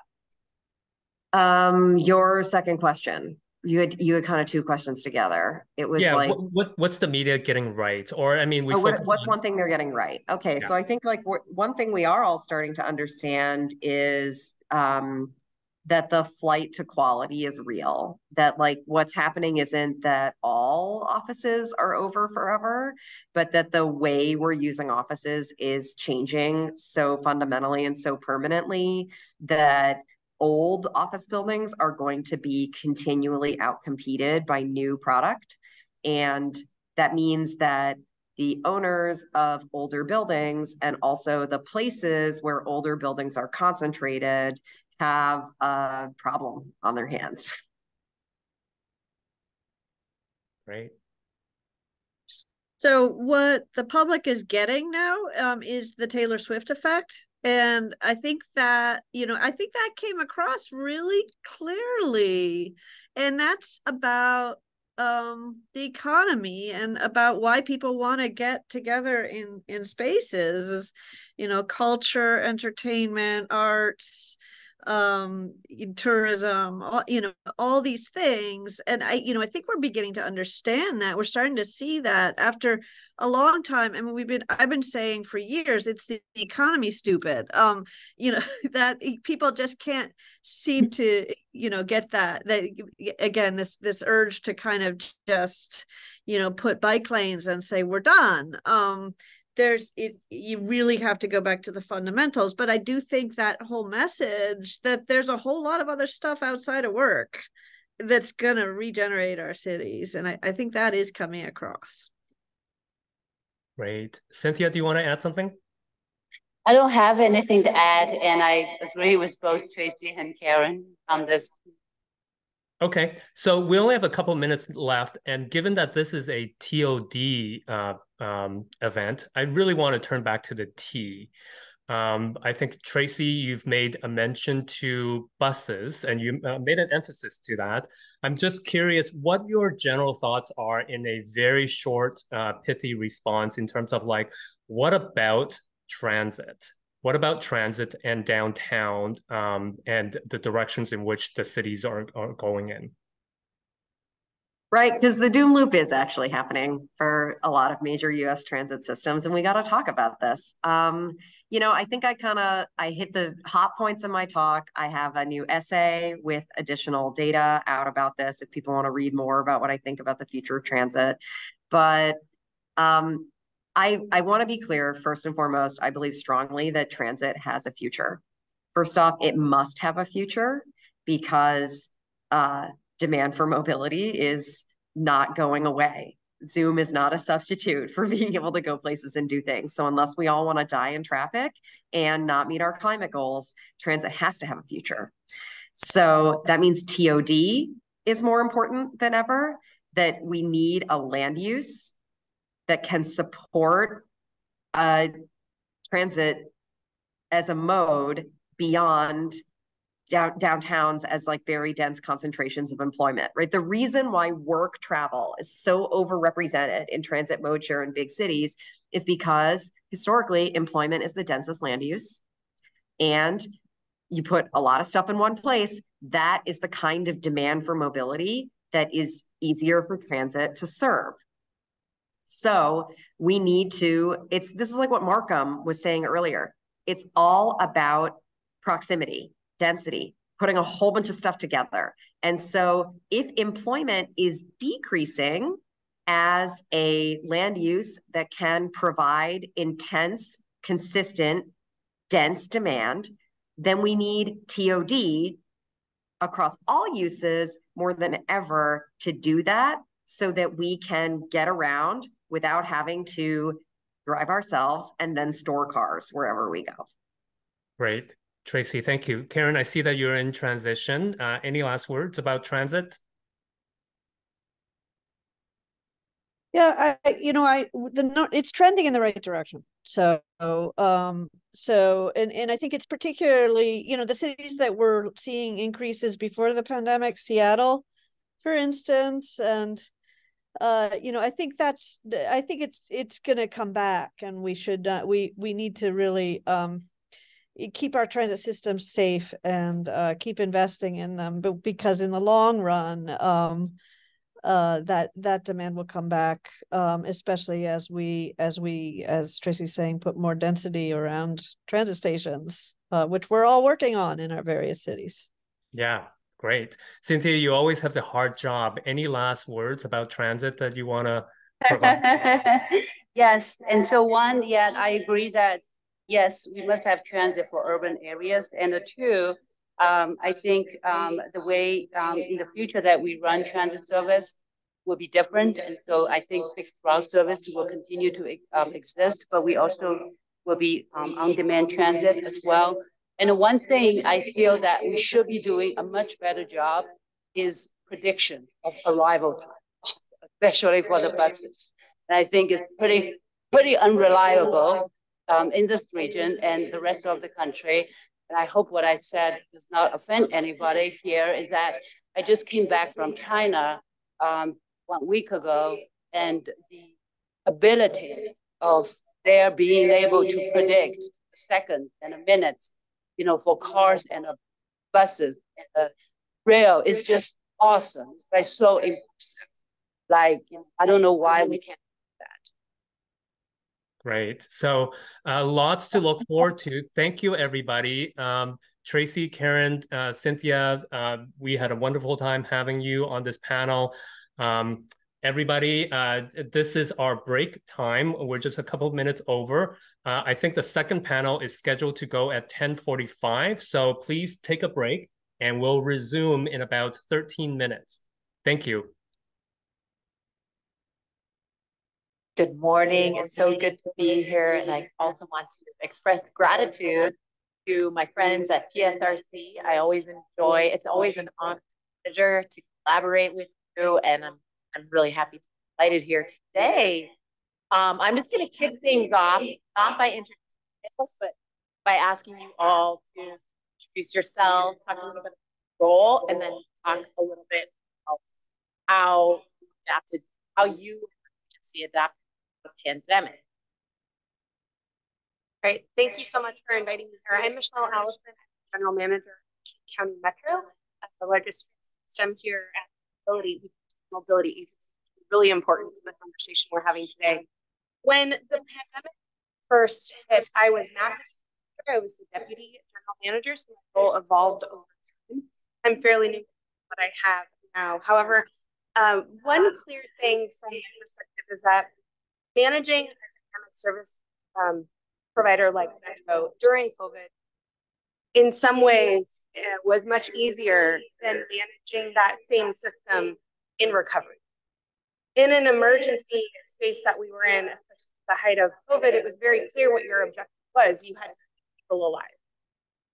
Your employees and the public had guidance and baseline directions, public health, CDC, all those things. You just did it.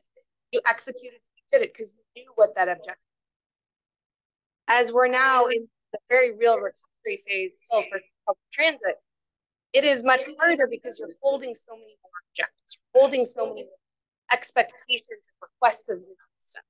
You need to have full service. You need to have a supply chain that doesn't have any bumps in the road. You need to pretend that 30% of your workforce that vanished didn't vanish, and bring folks in quickly and encourage all of those folks who now have different travel patterns to come back and use your system.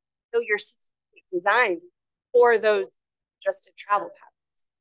So that's tension in our organization, to even out and smooth out each one of those areas that are very real and cause blips to the service and the experience that our customers have. And so we're in this process of what I call very stabilizing our system, because each one of those elements that got wildly adjusted needs to have that attention to what it looks like now. And it'll change again. But to meet that moment of where we are, both from an employee and a customer perspective, is where we are. And one of the big aha moments for me in that exercise was the value of public transportation for the customer and the employee.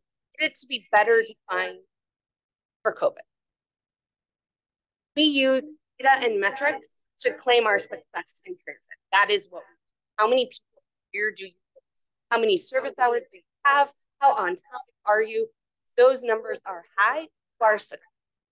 COVID said the very thing that you want to do, which is pack a bunch of people in a tiny space, is the one thing you can't do. So don't use that metric for success, because everyone inside the organization feel like they're failing. And you're actually, the success is the value that you're bringing for those people who need to use your system, regardless of the pandemic.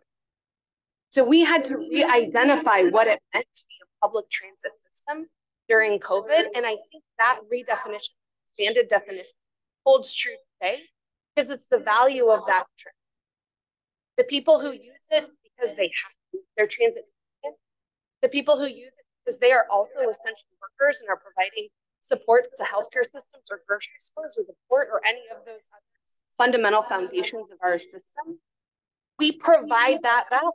We keep that mobility option regardless. And that has equal weight as the number of people put on a coach.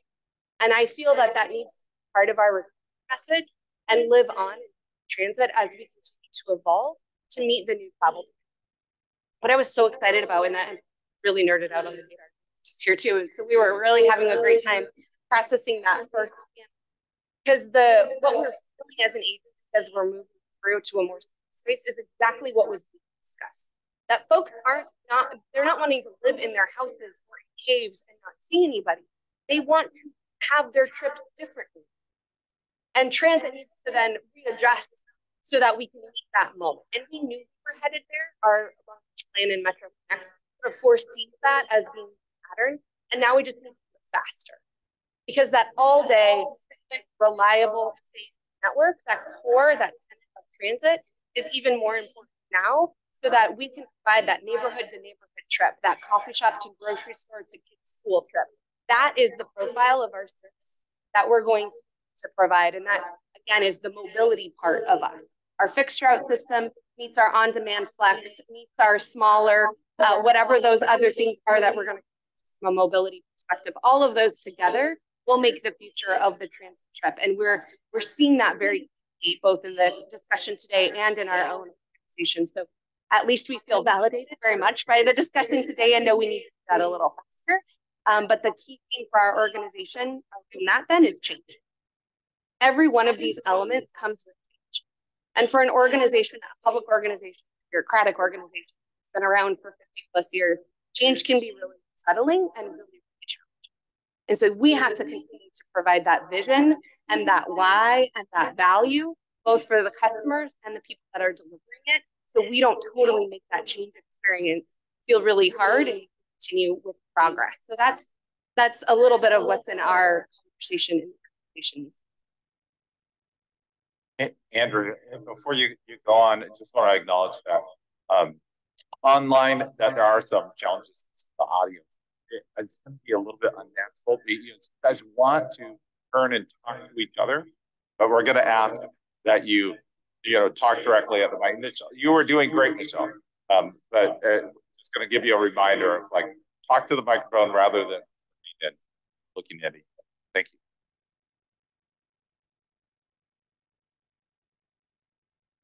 Good morning. I'm Lyle. And good morning. I'm Lyle. Now, the principal urban designer at the City of Seattle's Office of Planning and Community Development, where my mission is to promote urban design excellence throughout the City of Seattle. I think it's no secret that the pandemic and the current employment arrangements that are post-pandemic have been hard for the city. Coming back, but it has been. The mayor now is really focused on activation. And I should say, we have some really significant public health, public safety issues that we must address. I would say those are necessary, but not sufficient. And the sufficient extra is a really attractive, interesting title downtown, because more than ever, downtown needs to be a place that people want to be rather than just have. The idea of living downtown close to work is maybe not as important or the draw that it was in the past. Urban designers tend to have kind of the longer view on things, and it's important to remember that predicting the future is a bit of a fool's errand. For those of you who remember 9/11, its aftermath, there were really some serious predictions that New York wouldn't have ever recover. No buildings taller than 5 stories, and no one would take airplanes, rolling stock. Those were serious predictions, and they were in New York is great. We've got more air today than before. So I think we need to remember that, yes, we need to adapt to change, but we're not certain how things work. And in many respects, perhaps extra vacancy is a good thing. It may allow architects, artists, folks who've been priced out of the office in our central cities to come back. So again, it's hard to predict the future, but we definitely that the solution, I think, to all of our communities is to make sure that this is people want to be and not have to be. I think one of the real revelations for me was the importance of sports and the importance of visitors' conventions. I'd always thought those were kind of the icing on the cake. But they were critical, and they really continue to help Seattle now. People are coming down for events. People are coming down or visiting our city. Our hotel rate, occupancy rates, some of the highest country. That, again, nobody comes into your city unless you've got things to offer, and we've got some great things to offer. Hyde Place Market really saw us through the pandemic. Places that have actually been hurting the most, our CBD, for example, are the places with the least variety and arguably the least reason to be, a certain reason to visit. So putting an emphasis, and that's certainly consistent with the mayor's activation plan. The excitement of opening up our waterfront park is palpable, and that is a great addition to the city, a great reason to be here. And we're doing other stuff. King County is looking at a massive rethink of its whole campus. The city's obviously involved with that, which is exciting. And then personally, I'm looking at how we can live more of I-5, restitching our communities together, reducing kind of the noxious effects of the open sewer that is Interstate 5, and reconnecting neighborhoods, adding vitality, livability, park space, and importantly, housing for our workforce. So that's what we can see now. I think it's going to be diversity. It's going to be livability. Those are going to be touchstones as we move forward next decade. Thank you, Lyle Mason. I can see what kind of panel it's by how you described I-5. I'm in, and I really appreciate Michelle bringing up change as a topic. I feel like this is the biggest challenge to deal with in government, because we all have things we don't like about the way things are, but nobody wants to change the things that cause them. We like those things. They're comfortable. They're the way things are right now, but everything we don't like about the way things are has been caused by the way things are. My name is Mayor Bochel. When the pandemic hit, we were a lot like most agencies. We had no idea. And I think that's okay to admit, because the future is inherently unknowable. You just can't know.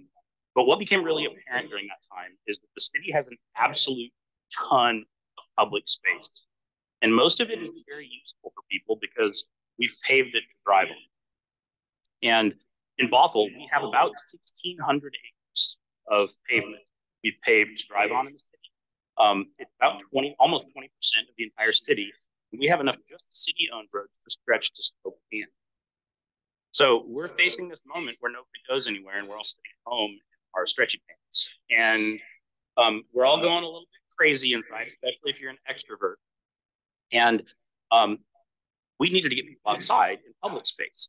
So we pedestrianized one block of our city because we had a few businesses there that needed people in order to survive.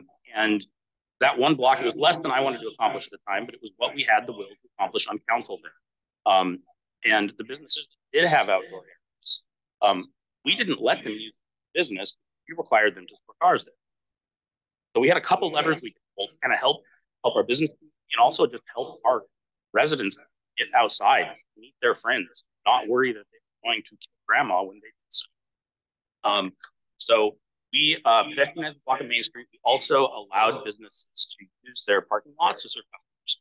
And we've got, I mean, one business I think of right now, in the space that they used to store cars, they can have about 25 people sit and eat. And to me, that's a pretty big win. And the best thing about that was, aside from the economic development piece and the something for our residents, our neighbors to do, we didn't have very much. All we had to do was let people use it, and eliminate the, in my opinion, pretty silly rules that require them to do something that doesn't bring in vibrancy, that doesn't really serve our residents, just really honestly brings more of other people's cars in, and we all have in common that nobody likes other people's cars. It's true, right? Super bad news. My car is the only righteous car. The rest of y'all are in traffic. Turns out the vast majority of our residents really like the change. You know, there were informal polls in some different Facebook groups, and they were all like 90% plus is keep it this way. And that tracks, right? Because you've got enough city roads involved with a stretch to still can. Taking one block and pedestrianizing it, like, it's not a, I think we got way too much attention for it, to be honest. Like, this isn't a big thing. This is a tiny little thing. But in that one block, we had restaurants in the street, we had a gym in the street, we've had cultural events that have been run by the community there. We've had our jazz band play concerts there. We've done in a series in Bothell that we're hosting a bunch of events. There's just a ton of ways that our community come together using this space. You know, we had folks in the city who didn't want to do this. And what does everybody predict when you want to do something? Traffic is so bad. If there's one thing I am confident of, 20 years traffic is going to be, regardless of pedestrianized Main Street, traffic sucks, nobody likes it. You know, we had a few construction projects going on downtown that were kind of cited as reasons we shouldn't do this. You know, those construction projects are done. And as it turns out, traffic Armageddon, like, it was fine. People figured out a different way to get around. Ultimately, I think the big task that cities have when it comes to downtown is creating a place people want to arrive at. Because if you can create a place where people can meet their friends, create memories, feel joy, they're going to go there. You create a place that people drive through, people are going to drive through it to get to somewhere else where they can experience joy, experience community, where they can make memories and really make a place feel like home. I want Bothell to be that place. I don't want to be the place somebody drives through to enjoy their life. Like, I want to be the place people arrive at to make memories, to make community, all of the things that make living in a community special. So, I got. Thank you, Brendan.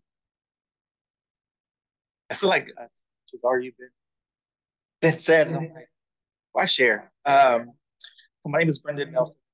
I see a small nonprofit home called Epic, and formerly served as president of Action Coalition.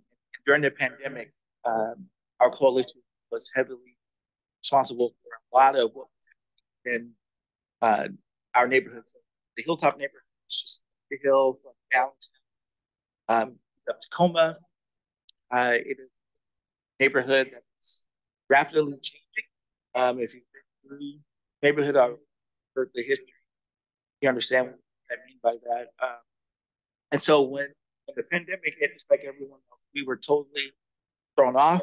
We're shocked and sad by everything shutting down. And the bread and butter of the Hilltop neighborhood are your local mom and pop shops, your small business owners. And so when the pandemic hit, these businesses hadn't been on, hadn't had an online presence with being able to purchase items. We were also in the middle of construction of this light rail right through the main of our neighborhood. So here we are in the pandemic. We are in a major construction, as far as transportation. And then there are also 4 housing units set to be built. So we're in the midst of all of it. And what we were hearing from businesses in particular was the folks are not coming because of traffic or construction. So the sidewalks were blocked and the streets to get into the main neighborhood were blocked off. And what people did was just stayed home. And so businesses suffered. And so as we sat down with some of the small business owners, we asked what we do to support you, and they said, we just need to get people moving again, get the foot traffic going. We can get people here. We'll get them back engaged and excited. So, at one, we're like, yeah, we're coming through COVID, and poof, there was another wave, and another. And so, what we created, a friend of mine and I were sitting and trying to figure out what can we do as an organization. And I saw a guy just down the street with a beer. He was walking from, so not that he was walking with a beer, but he was coming out of the restaurant and hanging out on the front side. And, you've heard of a pub crawl. I'm going to do a business crawl. And in that, where we can figure out a way to activate businesses, get more support. And so we reached out to Downtown on the Go, Sound Transit, local organizations in the community that were geared around transportation. So we created this business and a map. Everything was walking. And we did it in a way that was family friendly. We worked with the city of Tacoma around helping these businesses get access to some small portions of money to where they can now go online and create a page where you can buy their products.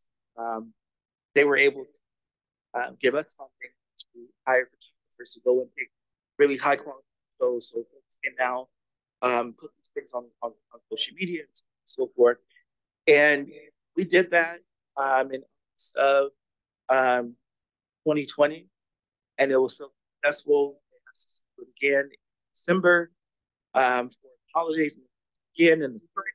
So that business call generated a lot of activity, and as we were able to have a conversation about what is transit for us now in the community. People who are not interested in walking at all definitely got so excited about the walk and knowing that they were supporting small businesses. We had raffles and all these types of things, and it was just great to see.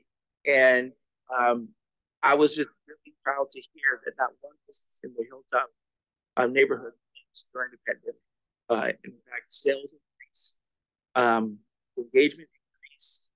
Again, people who weren't active walking were walking more. People were biking more. We have a small area that is called Second Cycle.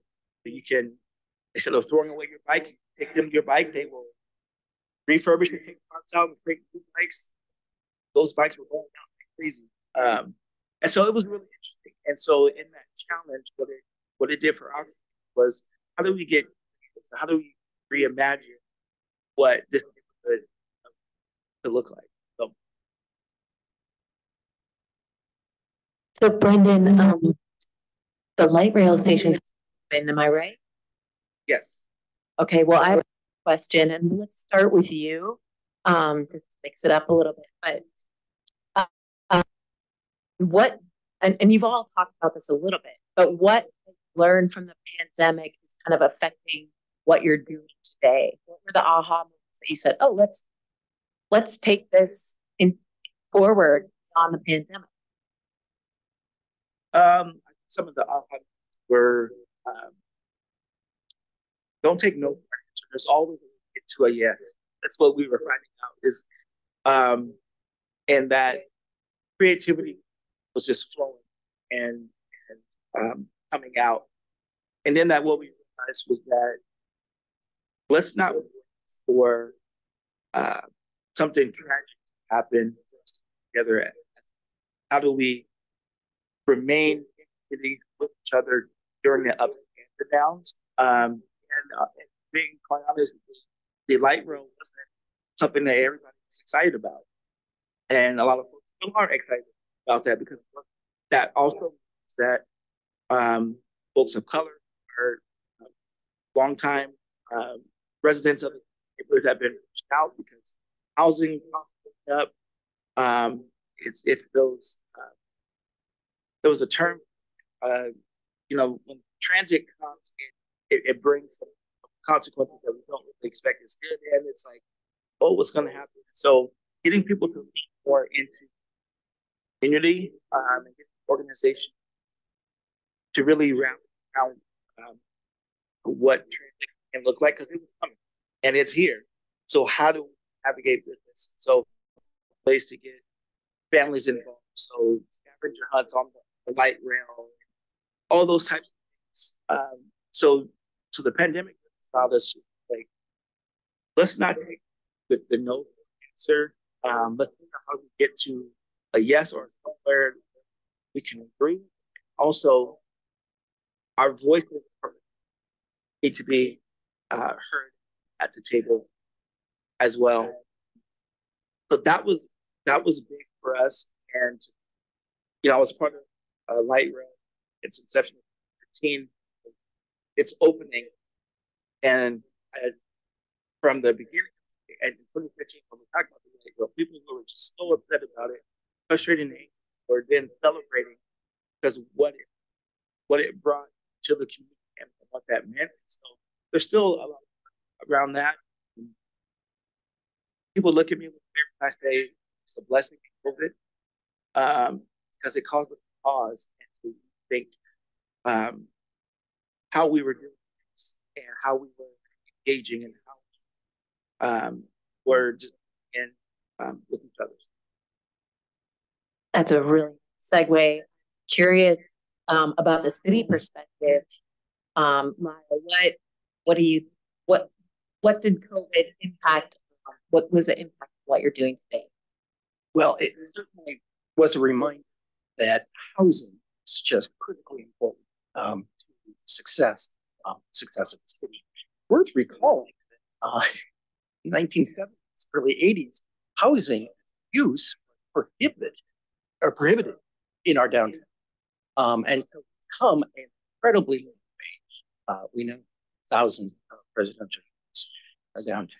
But if we're going to use housing as a stabilizer, again, there has to be rich amenity, there has to be space, there has to be the things that make downtown.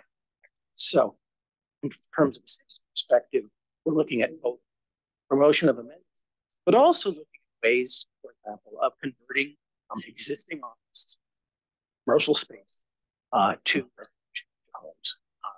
That's a thorny issue.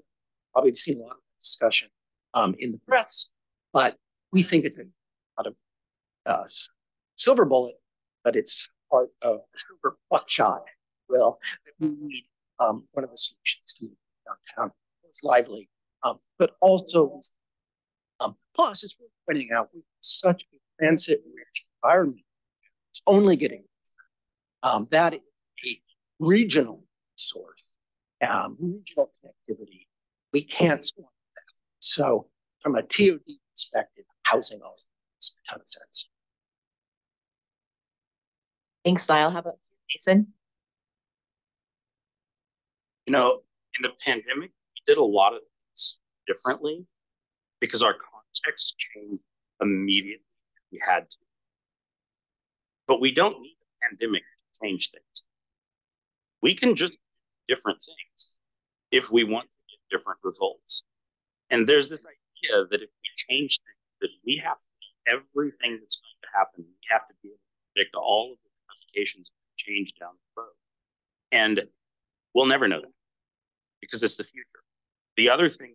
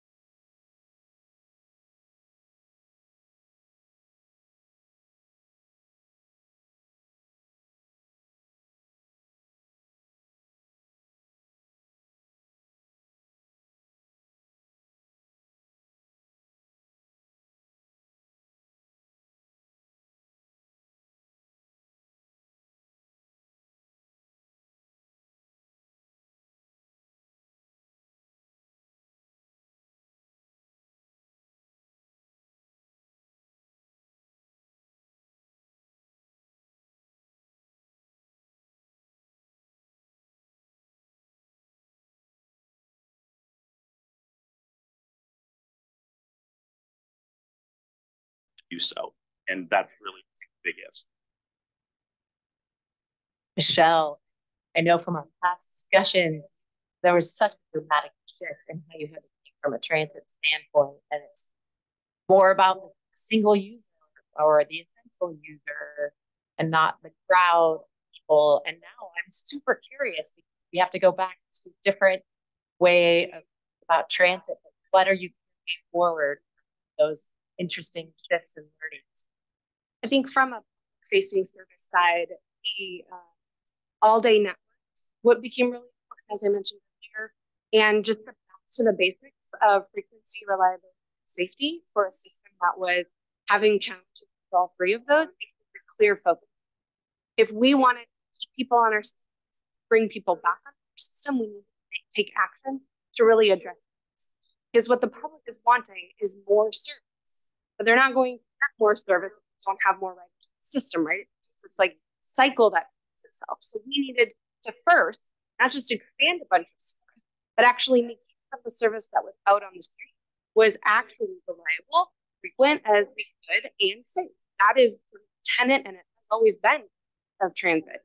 So it wasn't necessarily a new revelation in that standpoint. And that's still working. We have done a lot of things to stabilize and to continue to address safety, both real and perceived, and to then work on reinvesting service hours to get to more. The other big learning that I have still is being really realized organization is inside. Public sector work, we don't talk enough about the people who are doing it. Metro has long been a planning organization that focuses on where we want to be from an investment perspective and what and look ahead, build and vision. What COVID did is say, right, you're not going to know any of that, but what you do know is that you have a majority workforce that could walk out the door anytime because of retirement. That you as an agency with all of your trades have underinvested in getting a new generation of workforce to be your vehicle maintenance workers, to be your facilities workers, your operators. You've undervalued those really good jobs, and you're in a market of a lot of competition with high tech and other things that we're seeing play out in the data earlier. So what you need, Metro, it's great that you're a planning organization. You know how to do that. You now need to be an employer of choice.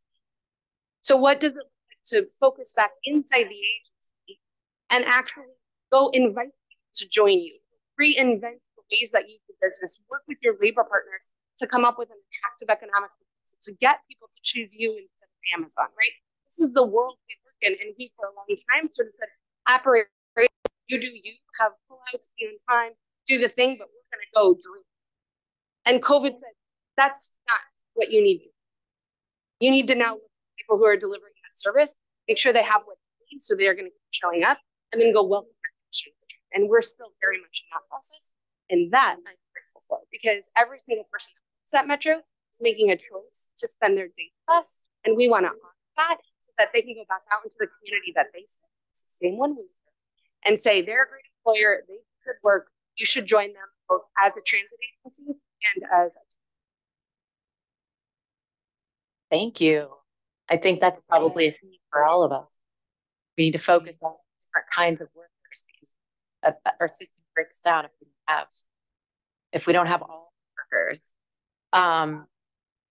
So Lyle's mantra is planning for the future is a fool's errand, or make, but we have to make assumptions, right? We have to make assumptions about the future so that you can lay the groundwork for the next step. So I'm very curious to hear from all of you. Lyle, I want to know what you're thinking. Well, I work in the planning business, which is, of course, all of the future. But it's just a reminder that make plans, oftentimes realized or they're not realized in the way that you think, which is why resilience, why the ability to accommodate in terms of land use, we've become a much more flexible city. I would personally, the whole concept of CBD, you have a high concentration of office. Is what's the future? I don't know. But maybe by eliminating these things that clearly don't, we allow the future in a better way. Michelle, I'm super curious about what you have to say. I think Metro has a very strong vision for where we want to be: fast, frequent, reliable. We know that the modes of investment in every neighborhood that people are making. Buffalo's a great example. How can we partner with those individual cities throughout the county and really understand what service looks like for them from a mobility perspective to get that frequency so that it's really easy choice. We also are working to make it just a really good user experience where you can show up. There's just that ability. That's time scheduled because it's going to come very regular. You can just have a lot of confidence in your system.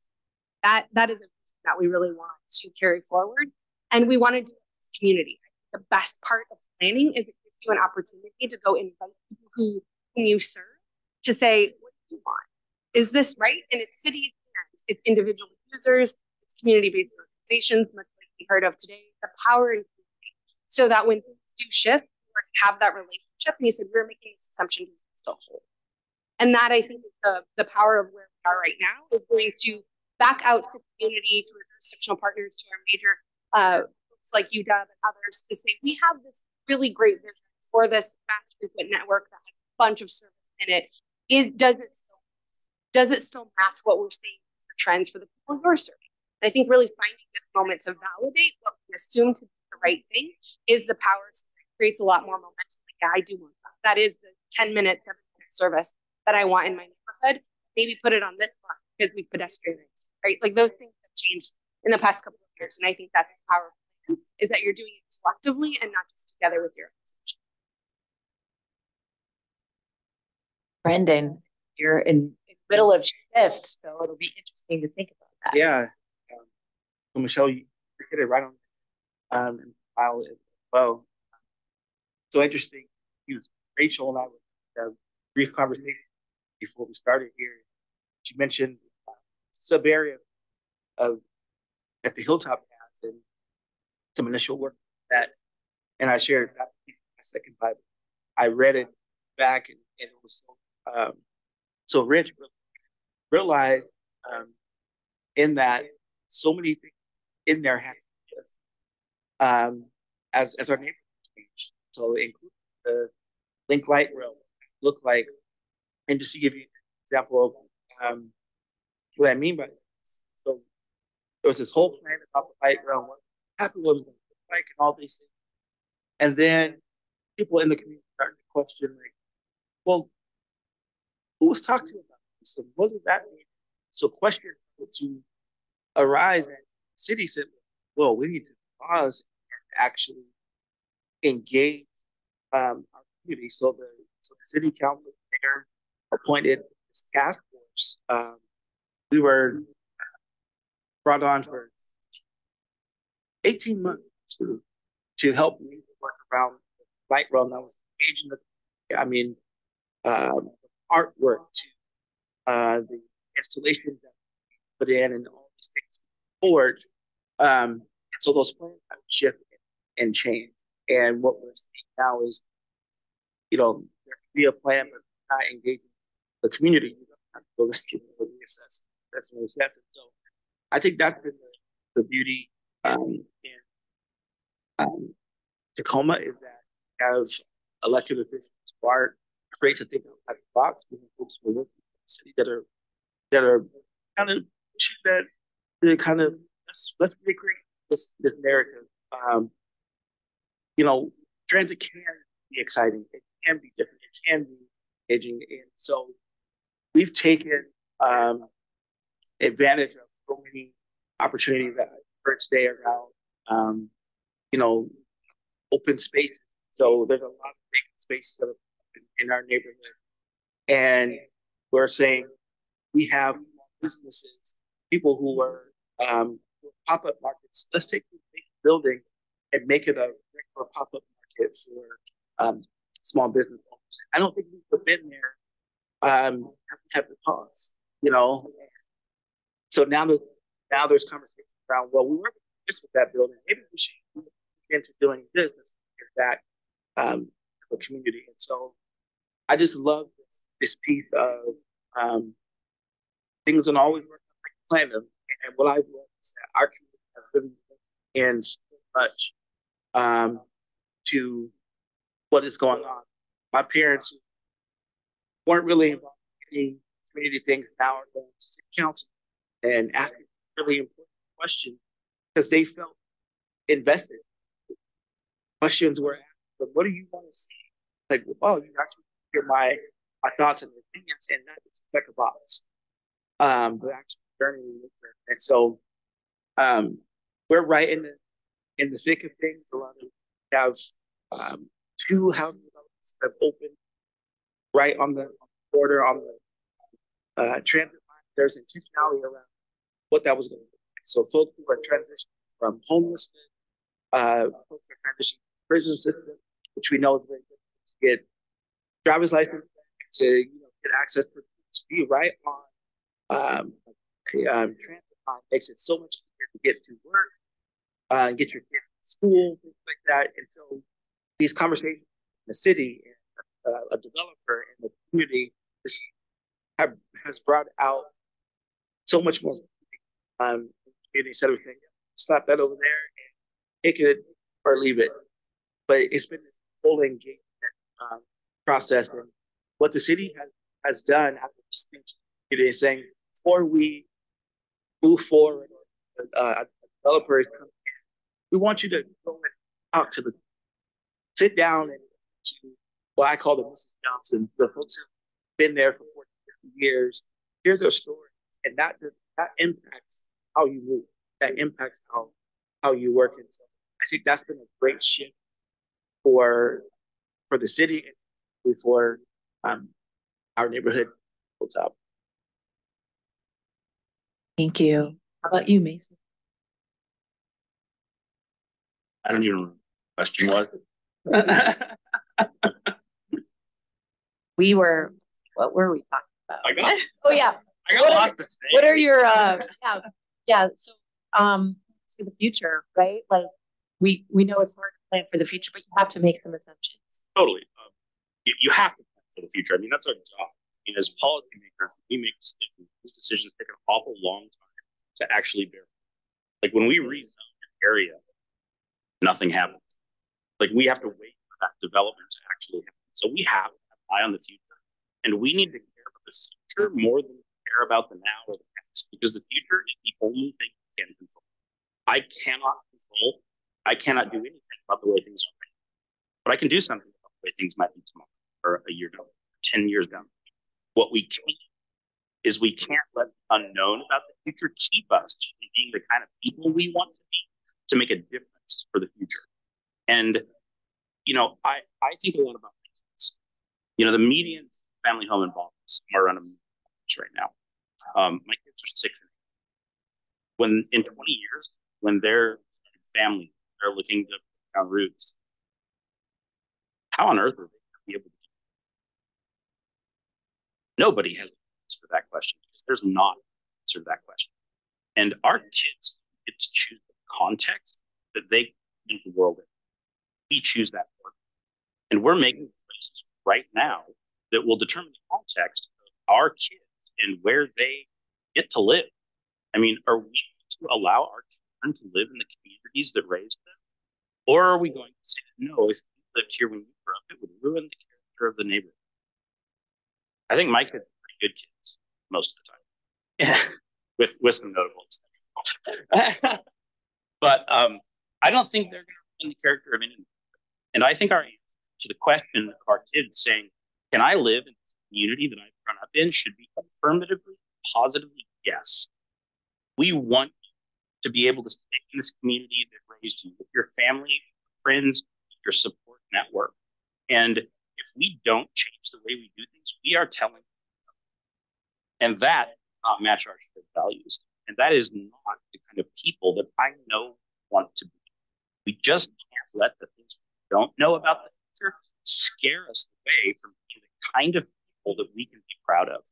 Because our kids, the same people that we're deciding right now, we don't want you to live here, they're going to write books about us. They're going to remember what we did because they're going to live it. And they're going to be telling stories to their kids about what we do. And that's a pretty big deal. So I often think about the future just in terms of what is it going to be like for my kids to live when they grow up, and all of their friends and all of our kids, because we've all kids or grandkids. We all care. So we should make policy decisions that are in line with that. That's not at all. I just went with it. Thank you. I really agree with you, Lyle, that a central business district, it's built to fail, really. It's just a single purpose. Come downtown, go to work, come home. You don't want to hang out downtown, right? We talked a little bit this morning about Europe and how it's different there. It's where you hang out. And now they have their recoveries way better than ours. People, they want to go downtown. Their life was disrupted by having to stay home, and there are things for them to do downtown. And another kind of a epiphany or moment from the previous presentations this morning that I thought was interesting was the high percentage of casual trips downtown, right? People that just, I guess I'm still trying to understand exactly what that is. Maybe somebody that comes down to go to the dentist, maybe they have lunch, they do some shopping. If that's the highest percentage of people that are visiting downtown in that tourists, then one of the things that we need to consider is how do we make downtowns attractive for all groups of people, office workers, residents, and visitors. So I guess I'll start with Lyle. That's a simple question. Oh, well, no, not at all. I mean, that's a super complicated question. I want to understand one part of it, which is we do have a Seattle, both broadly as a city and downtown specific place. It's become so that you're getting very select people who can want to come downtown. And likewise with downtown. It's a really complicated puzzle, but I think it's something we need to address because you want that diversity. You want downtown, you want your for to be attractive to the entire region, attractive to the entire city. The health of the city really does for the whole region, and you want that again to be a really dazzling place for people come as tourists, but more important, I think, actually, I as an urban designer believe that you design your city or live in your city. Do that well, tourists. And I think that's a great way to think about how to ensure that it's attractive to everyone, not just a certain set and people sitting. Thank you. Brendan, do you have thoughts about this? I love that question. Again, a lot of my work is up from the downtown area, but I've worked in the downtown area. What we're seeing is the University of Oklahoma is pretty much the biggest landowner in that area. What I'm loving they're doing is the chancellor, I'm putting together a task force or this advice from the community. They're going to continue to develop and purchase property and so forth, but wanting to, again, back to today. So our downtown is different from just right up the hill. So what some of the conversations around how do we kind of connection of downtown to hill, it all kind of makes sense in a way. Because the Hilltop historically Black neighborhood, very culturally centered around arts, like that. How do we make this connection? And so there are a lot of conversation happening. So interesting because there's so many folks who are wanting business district hired in our community, and that's been an interesting conversation. What I'm learning that there's collaboration, and that always hasn't been the case. So these large landowners, the diversity, and they're all having a conversation around what can this look like? I'm excited. What comes of it? Our downtown area has struggled for the years. The pandemic definitely took us out. Our downtown is just picking out. And so imagine what that looks like. It's going to be amazing. Again, loving the conversation that we have, it not just, yeah, we want a whole 5-star restaurant, and then nobody can afford to go and enjoy this. We need a mix of things. I look forward to what is out of that, and again, people from their voices, the other folks that, like I said, building for folks who are living there. The challenge, in particular, where I'll speak for the Hilltop, is that the folks who were there were pushed out. Now it's very different, so we're asking and wanting color to be homeowners come back to they're coming back. That looks very different from what they know. It definitely takes conversation, collaboration happen. And so we're really in this work, lean into your community. These graphic organizations like the ones that I'm part of, those ears are to the ground, and you get to hear and know what people would love to see. Our chamber, they are in tune with the and business owners, what that like and how it shaped. And so I'm encouraged. Mason, you've already touched on this quite a bit, but I'm really curious. What do you think is key to making downtowns for everyone? People. Like, people solve most of our problems. People showing up is how you revitalize the area. It makes me laugh a little bit that we're like, how do we attract people downtown? And also, how do we solve a housing crisis? This is an unsolvable problem. And a mystery to me. Can anybody help me? I think we have planners. I love for a lot of our biggest problems because they're all connected, and housing close to other housing services can bring vibrancy without bringing people's cars.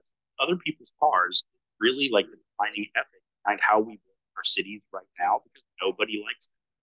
And that includes all of us. We're y'all are traveling, cars right. And I had another. What was it? Oh, and when we push people away, mostly because either we think they're going to drive cars or they're the wrong kind of people. Both of those are really, really bad reasons to push people away and keep making all of the problems worse. We push neighbors and really future residents. That's our kids. And when people come to my housing, I'm going to just start over. People come into my council chambers and say, no, building, you've seen too much already. Nobody ever says the reason I can tell fall is run too fast, because when I go for a walk at night, I see I don't. People like other people. The problem is when you push people away, they still need to get where they go. And so now about 10,000 people a day drive awful to work. And a lot of those are frontline workers who simply can't afford to live in our community. And I view that as a catastrophic because we've already got the problems. We already need awful. We already have things we don't like. But if we build housing closer to services and all the other houses, we can revitalize our spaces. We can bring more. We can have more neighbors we see go for a walk. We can realize tax revenue, which lowers the upward tax pressure on everybody else, which most of my community is a big fan of in general. And we have to get over this idea that bringing people in is what's causing our problems. What's causing all of the problems is the way that we allow people to be brought in right now. And that's what we need to change, not bringing people. Like I don't see population control is a morally acceptable solution to just about anything. So if we aren't going to do that, we have to find a better way to do this. And more housing in closer proximity to all of the other housing and all of the services people need in their daily life and close to transit is just how we fix housing. It's not just how we fix downtown revitalization. It's how we fix climate. It's how we help right historic wrongs around racial injustice. Because aside from as far as racism, is the other thing that's driven what our built environment looks like. So when we build more housing between all of the other housing, we ignore all of the reasons people tell us that we can't do that. We make all of our problems better, not worse. And that's my job. I'm going to jump off track a little bit because I'm really, and I'm going to apologize to you, Lyle, for asking this question. But I really agree with what Mason said about housing people. And you brought up housing as well, and resi conversion, which we all know is a really thorny issue, especially because our central business district here is all these high-rise things that they are really only good office, right? So urban planning standpoint, how do we solve that kind of intractable problem in downtown specifically? First of all, I want to set the record straight. I like our CBD. I want to kill the concept of CBD. And the truth is, much of the surprise to me, I was thinking that office conversion could only happen those pre-war buildings, those buildings that have a small floor plate, windows that open, that kind of thing. But around the country, I was just in New York last month in the financial district, and they're converting 1970s era buildings successfully. And they're expensive, but by New York standards, not especially expensive. So I think that actually is a real opportunity. Now, we've talked about the challenges. One of the big challenges, of course, is that building owners, office owners, that's their business, that's what they know, and they're really reluctant to shift in terms of their whole business model.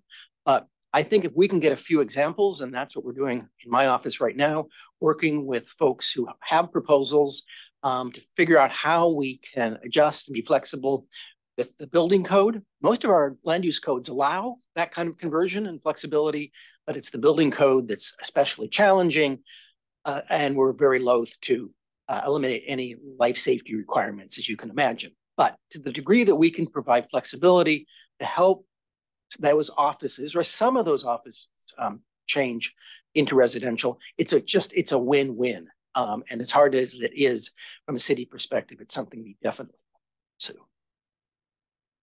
Thank you. Michelle, I'm curious about what you think. I mean, you're in the currency of getting people to the downtown, but what do you think we need to do to build downtowns for all people? Great question. And of course, Metro plays a partnership role in answering that. We have a very clear way that we can contribute to support all of the other good comments that have been made today. And what Metro has learned over the many, many years of being in business is that in this area in particular, we have a lot of choice riders, people who could use their car, but for one reason or another, they choose transit. And so we need to always continue to ask them and ourselves, why are they choosing transit, and what would make more people continue to use transit instead of their car? Oh, and of course, to ensure that those transit dependent riders have the system that works for them. But really that growth is in those choice riders. And we know that we are an interesting region with I-5 and Puget Sound. And so traffic is a mess. And so oftentimes that's one reason for the choice. But when you talk about bringing people to downtown and the experience and why transit could be a really important partner in that, is not just the transit trip itself. It's what gets you to the transit trip, and it's what gets you to your final destination. That is also really important for us to be considering, and Metro can certainly play a key role in that. What is the walkability like? What are the environmental conditions? What's the lighting? what are the amenities there? What's the technology that's available to you? Is it easy to use? Is it easy to understand? Does it sort of facilitate your whole experience in a way that you don't have to think about it? You don't have to have this 5-step plan about how you're going to get your bus trip home, right? It's this really unconscious way where people say, hey, why do you use transit? And you say, it's just easy. Not, oh, because the 36 is the most frequent, then like, it's just, we're going to do things in our self-interest. It's just what people do. And if you're making your choice to get out of your car, your self-interest is because it's easier, it's cheaper, it's faster, and it's a good experience. And we have a responsibility with and ability with our partner agencies at the city and other organizations to really help with that, with the built environment from the capital, with the technology, as well as service. So it's really that whole user experience that I think we need to be conscious of as have this really good opportunity. If we're going to go invest into downtown, let's think about what it looks like to be a pedestrian, because pedestrians get on buses too, right? Let's think about what it looks like to ride your bike. Bike riders get on buses too. So there's a lot of mutual sort of way to look at this with a lot of different constituencies that include transit, but also much more expanded from it too. Well, I knew this was going to happen. I still have a lot more questions for y'all, but we're out of time, right? We're out of time. Okay. Thank you so much for tuning in and being here and having us all. I really enjoyed talking with you all at the Urban Land Institute. I'm fully consumed with transit-oriented development and urban revitalization. So thanks for the opportunity. Yeah. Thank you, Andrea, for a wonderful job moderating this panel. Thank you, Brendan, Lyle, Mayor Thompson, Michelle. Wonderful to hear all of the comments. Just a few words about closing and a few words about kind of next steps for those that are staying here. One, I heard it's about people. I think was the thing that each of you kept repeating, whether that's people being downtown, how to have our neighborhoods or smaller downtowns to be attractive places for people. But also, Michelle, I really like how you talked about also your workers, that it's, people who choose to show up at work, who continue to work, who want to come and be your future employers, really just focusing on people that we have to move out of that mindset, or perhaps COVID helped us move out of the mindset of that people will just do things because they have to, that it created a lot of choice for people, for some people anyways, and that we need to be responsive to. Why do people want to do it? Why do people will go where they want to go? They'll go to where the Taylor Swift concert is, as we heard. They'll spend money. They'll go to restaurants. They'll do things if we create that opportunity, if we create the traction, if we create the transportation choices, and so on. In some ways, it harkened back to, how American cities may be used to have been, where our downtowns and our downtowns had more people in them, and our neighborhoods had more services in them. Over 50 or so years, we kind of separated. We put jobs downtown, and we said our neighborhoods were only for houses. And I think some of the data that we saw this morning was showing we have a need for more housing downtown. There's also a lot of interest in activities and services and retail in our neighborhood centers or in our smaller city centers too. So really fascinating. And then, huge challenge there is how do we rebuild our transit system in a way that serves that market as opposed to just that traditional get people into and out of downtown. But love the work that you're doing. I will stop there with comments. You've already heard a lot of great things. For those that have stuck through online, we understand that audio wasn't perfect, but hopefully that you got a lot out of it. We'll have an email out to you with links to presentations from this morning. I know a lot of us wanted to see that. Those of you in-house probably couldn't read the very small print on some of the slides. So we'll have the slides out to you. We'll also ask you a few questions or feedback about this event. Really appreciate you being here. And for those of you on Zoom, we'll have a short survey for Title VI where we ask for demographic information if you're able. So with that, we'll close the webinar. and we'll invite those of you in-house to join us for lunch. Thank you.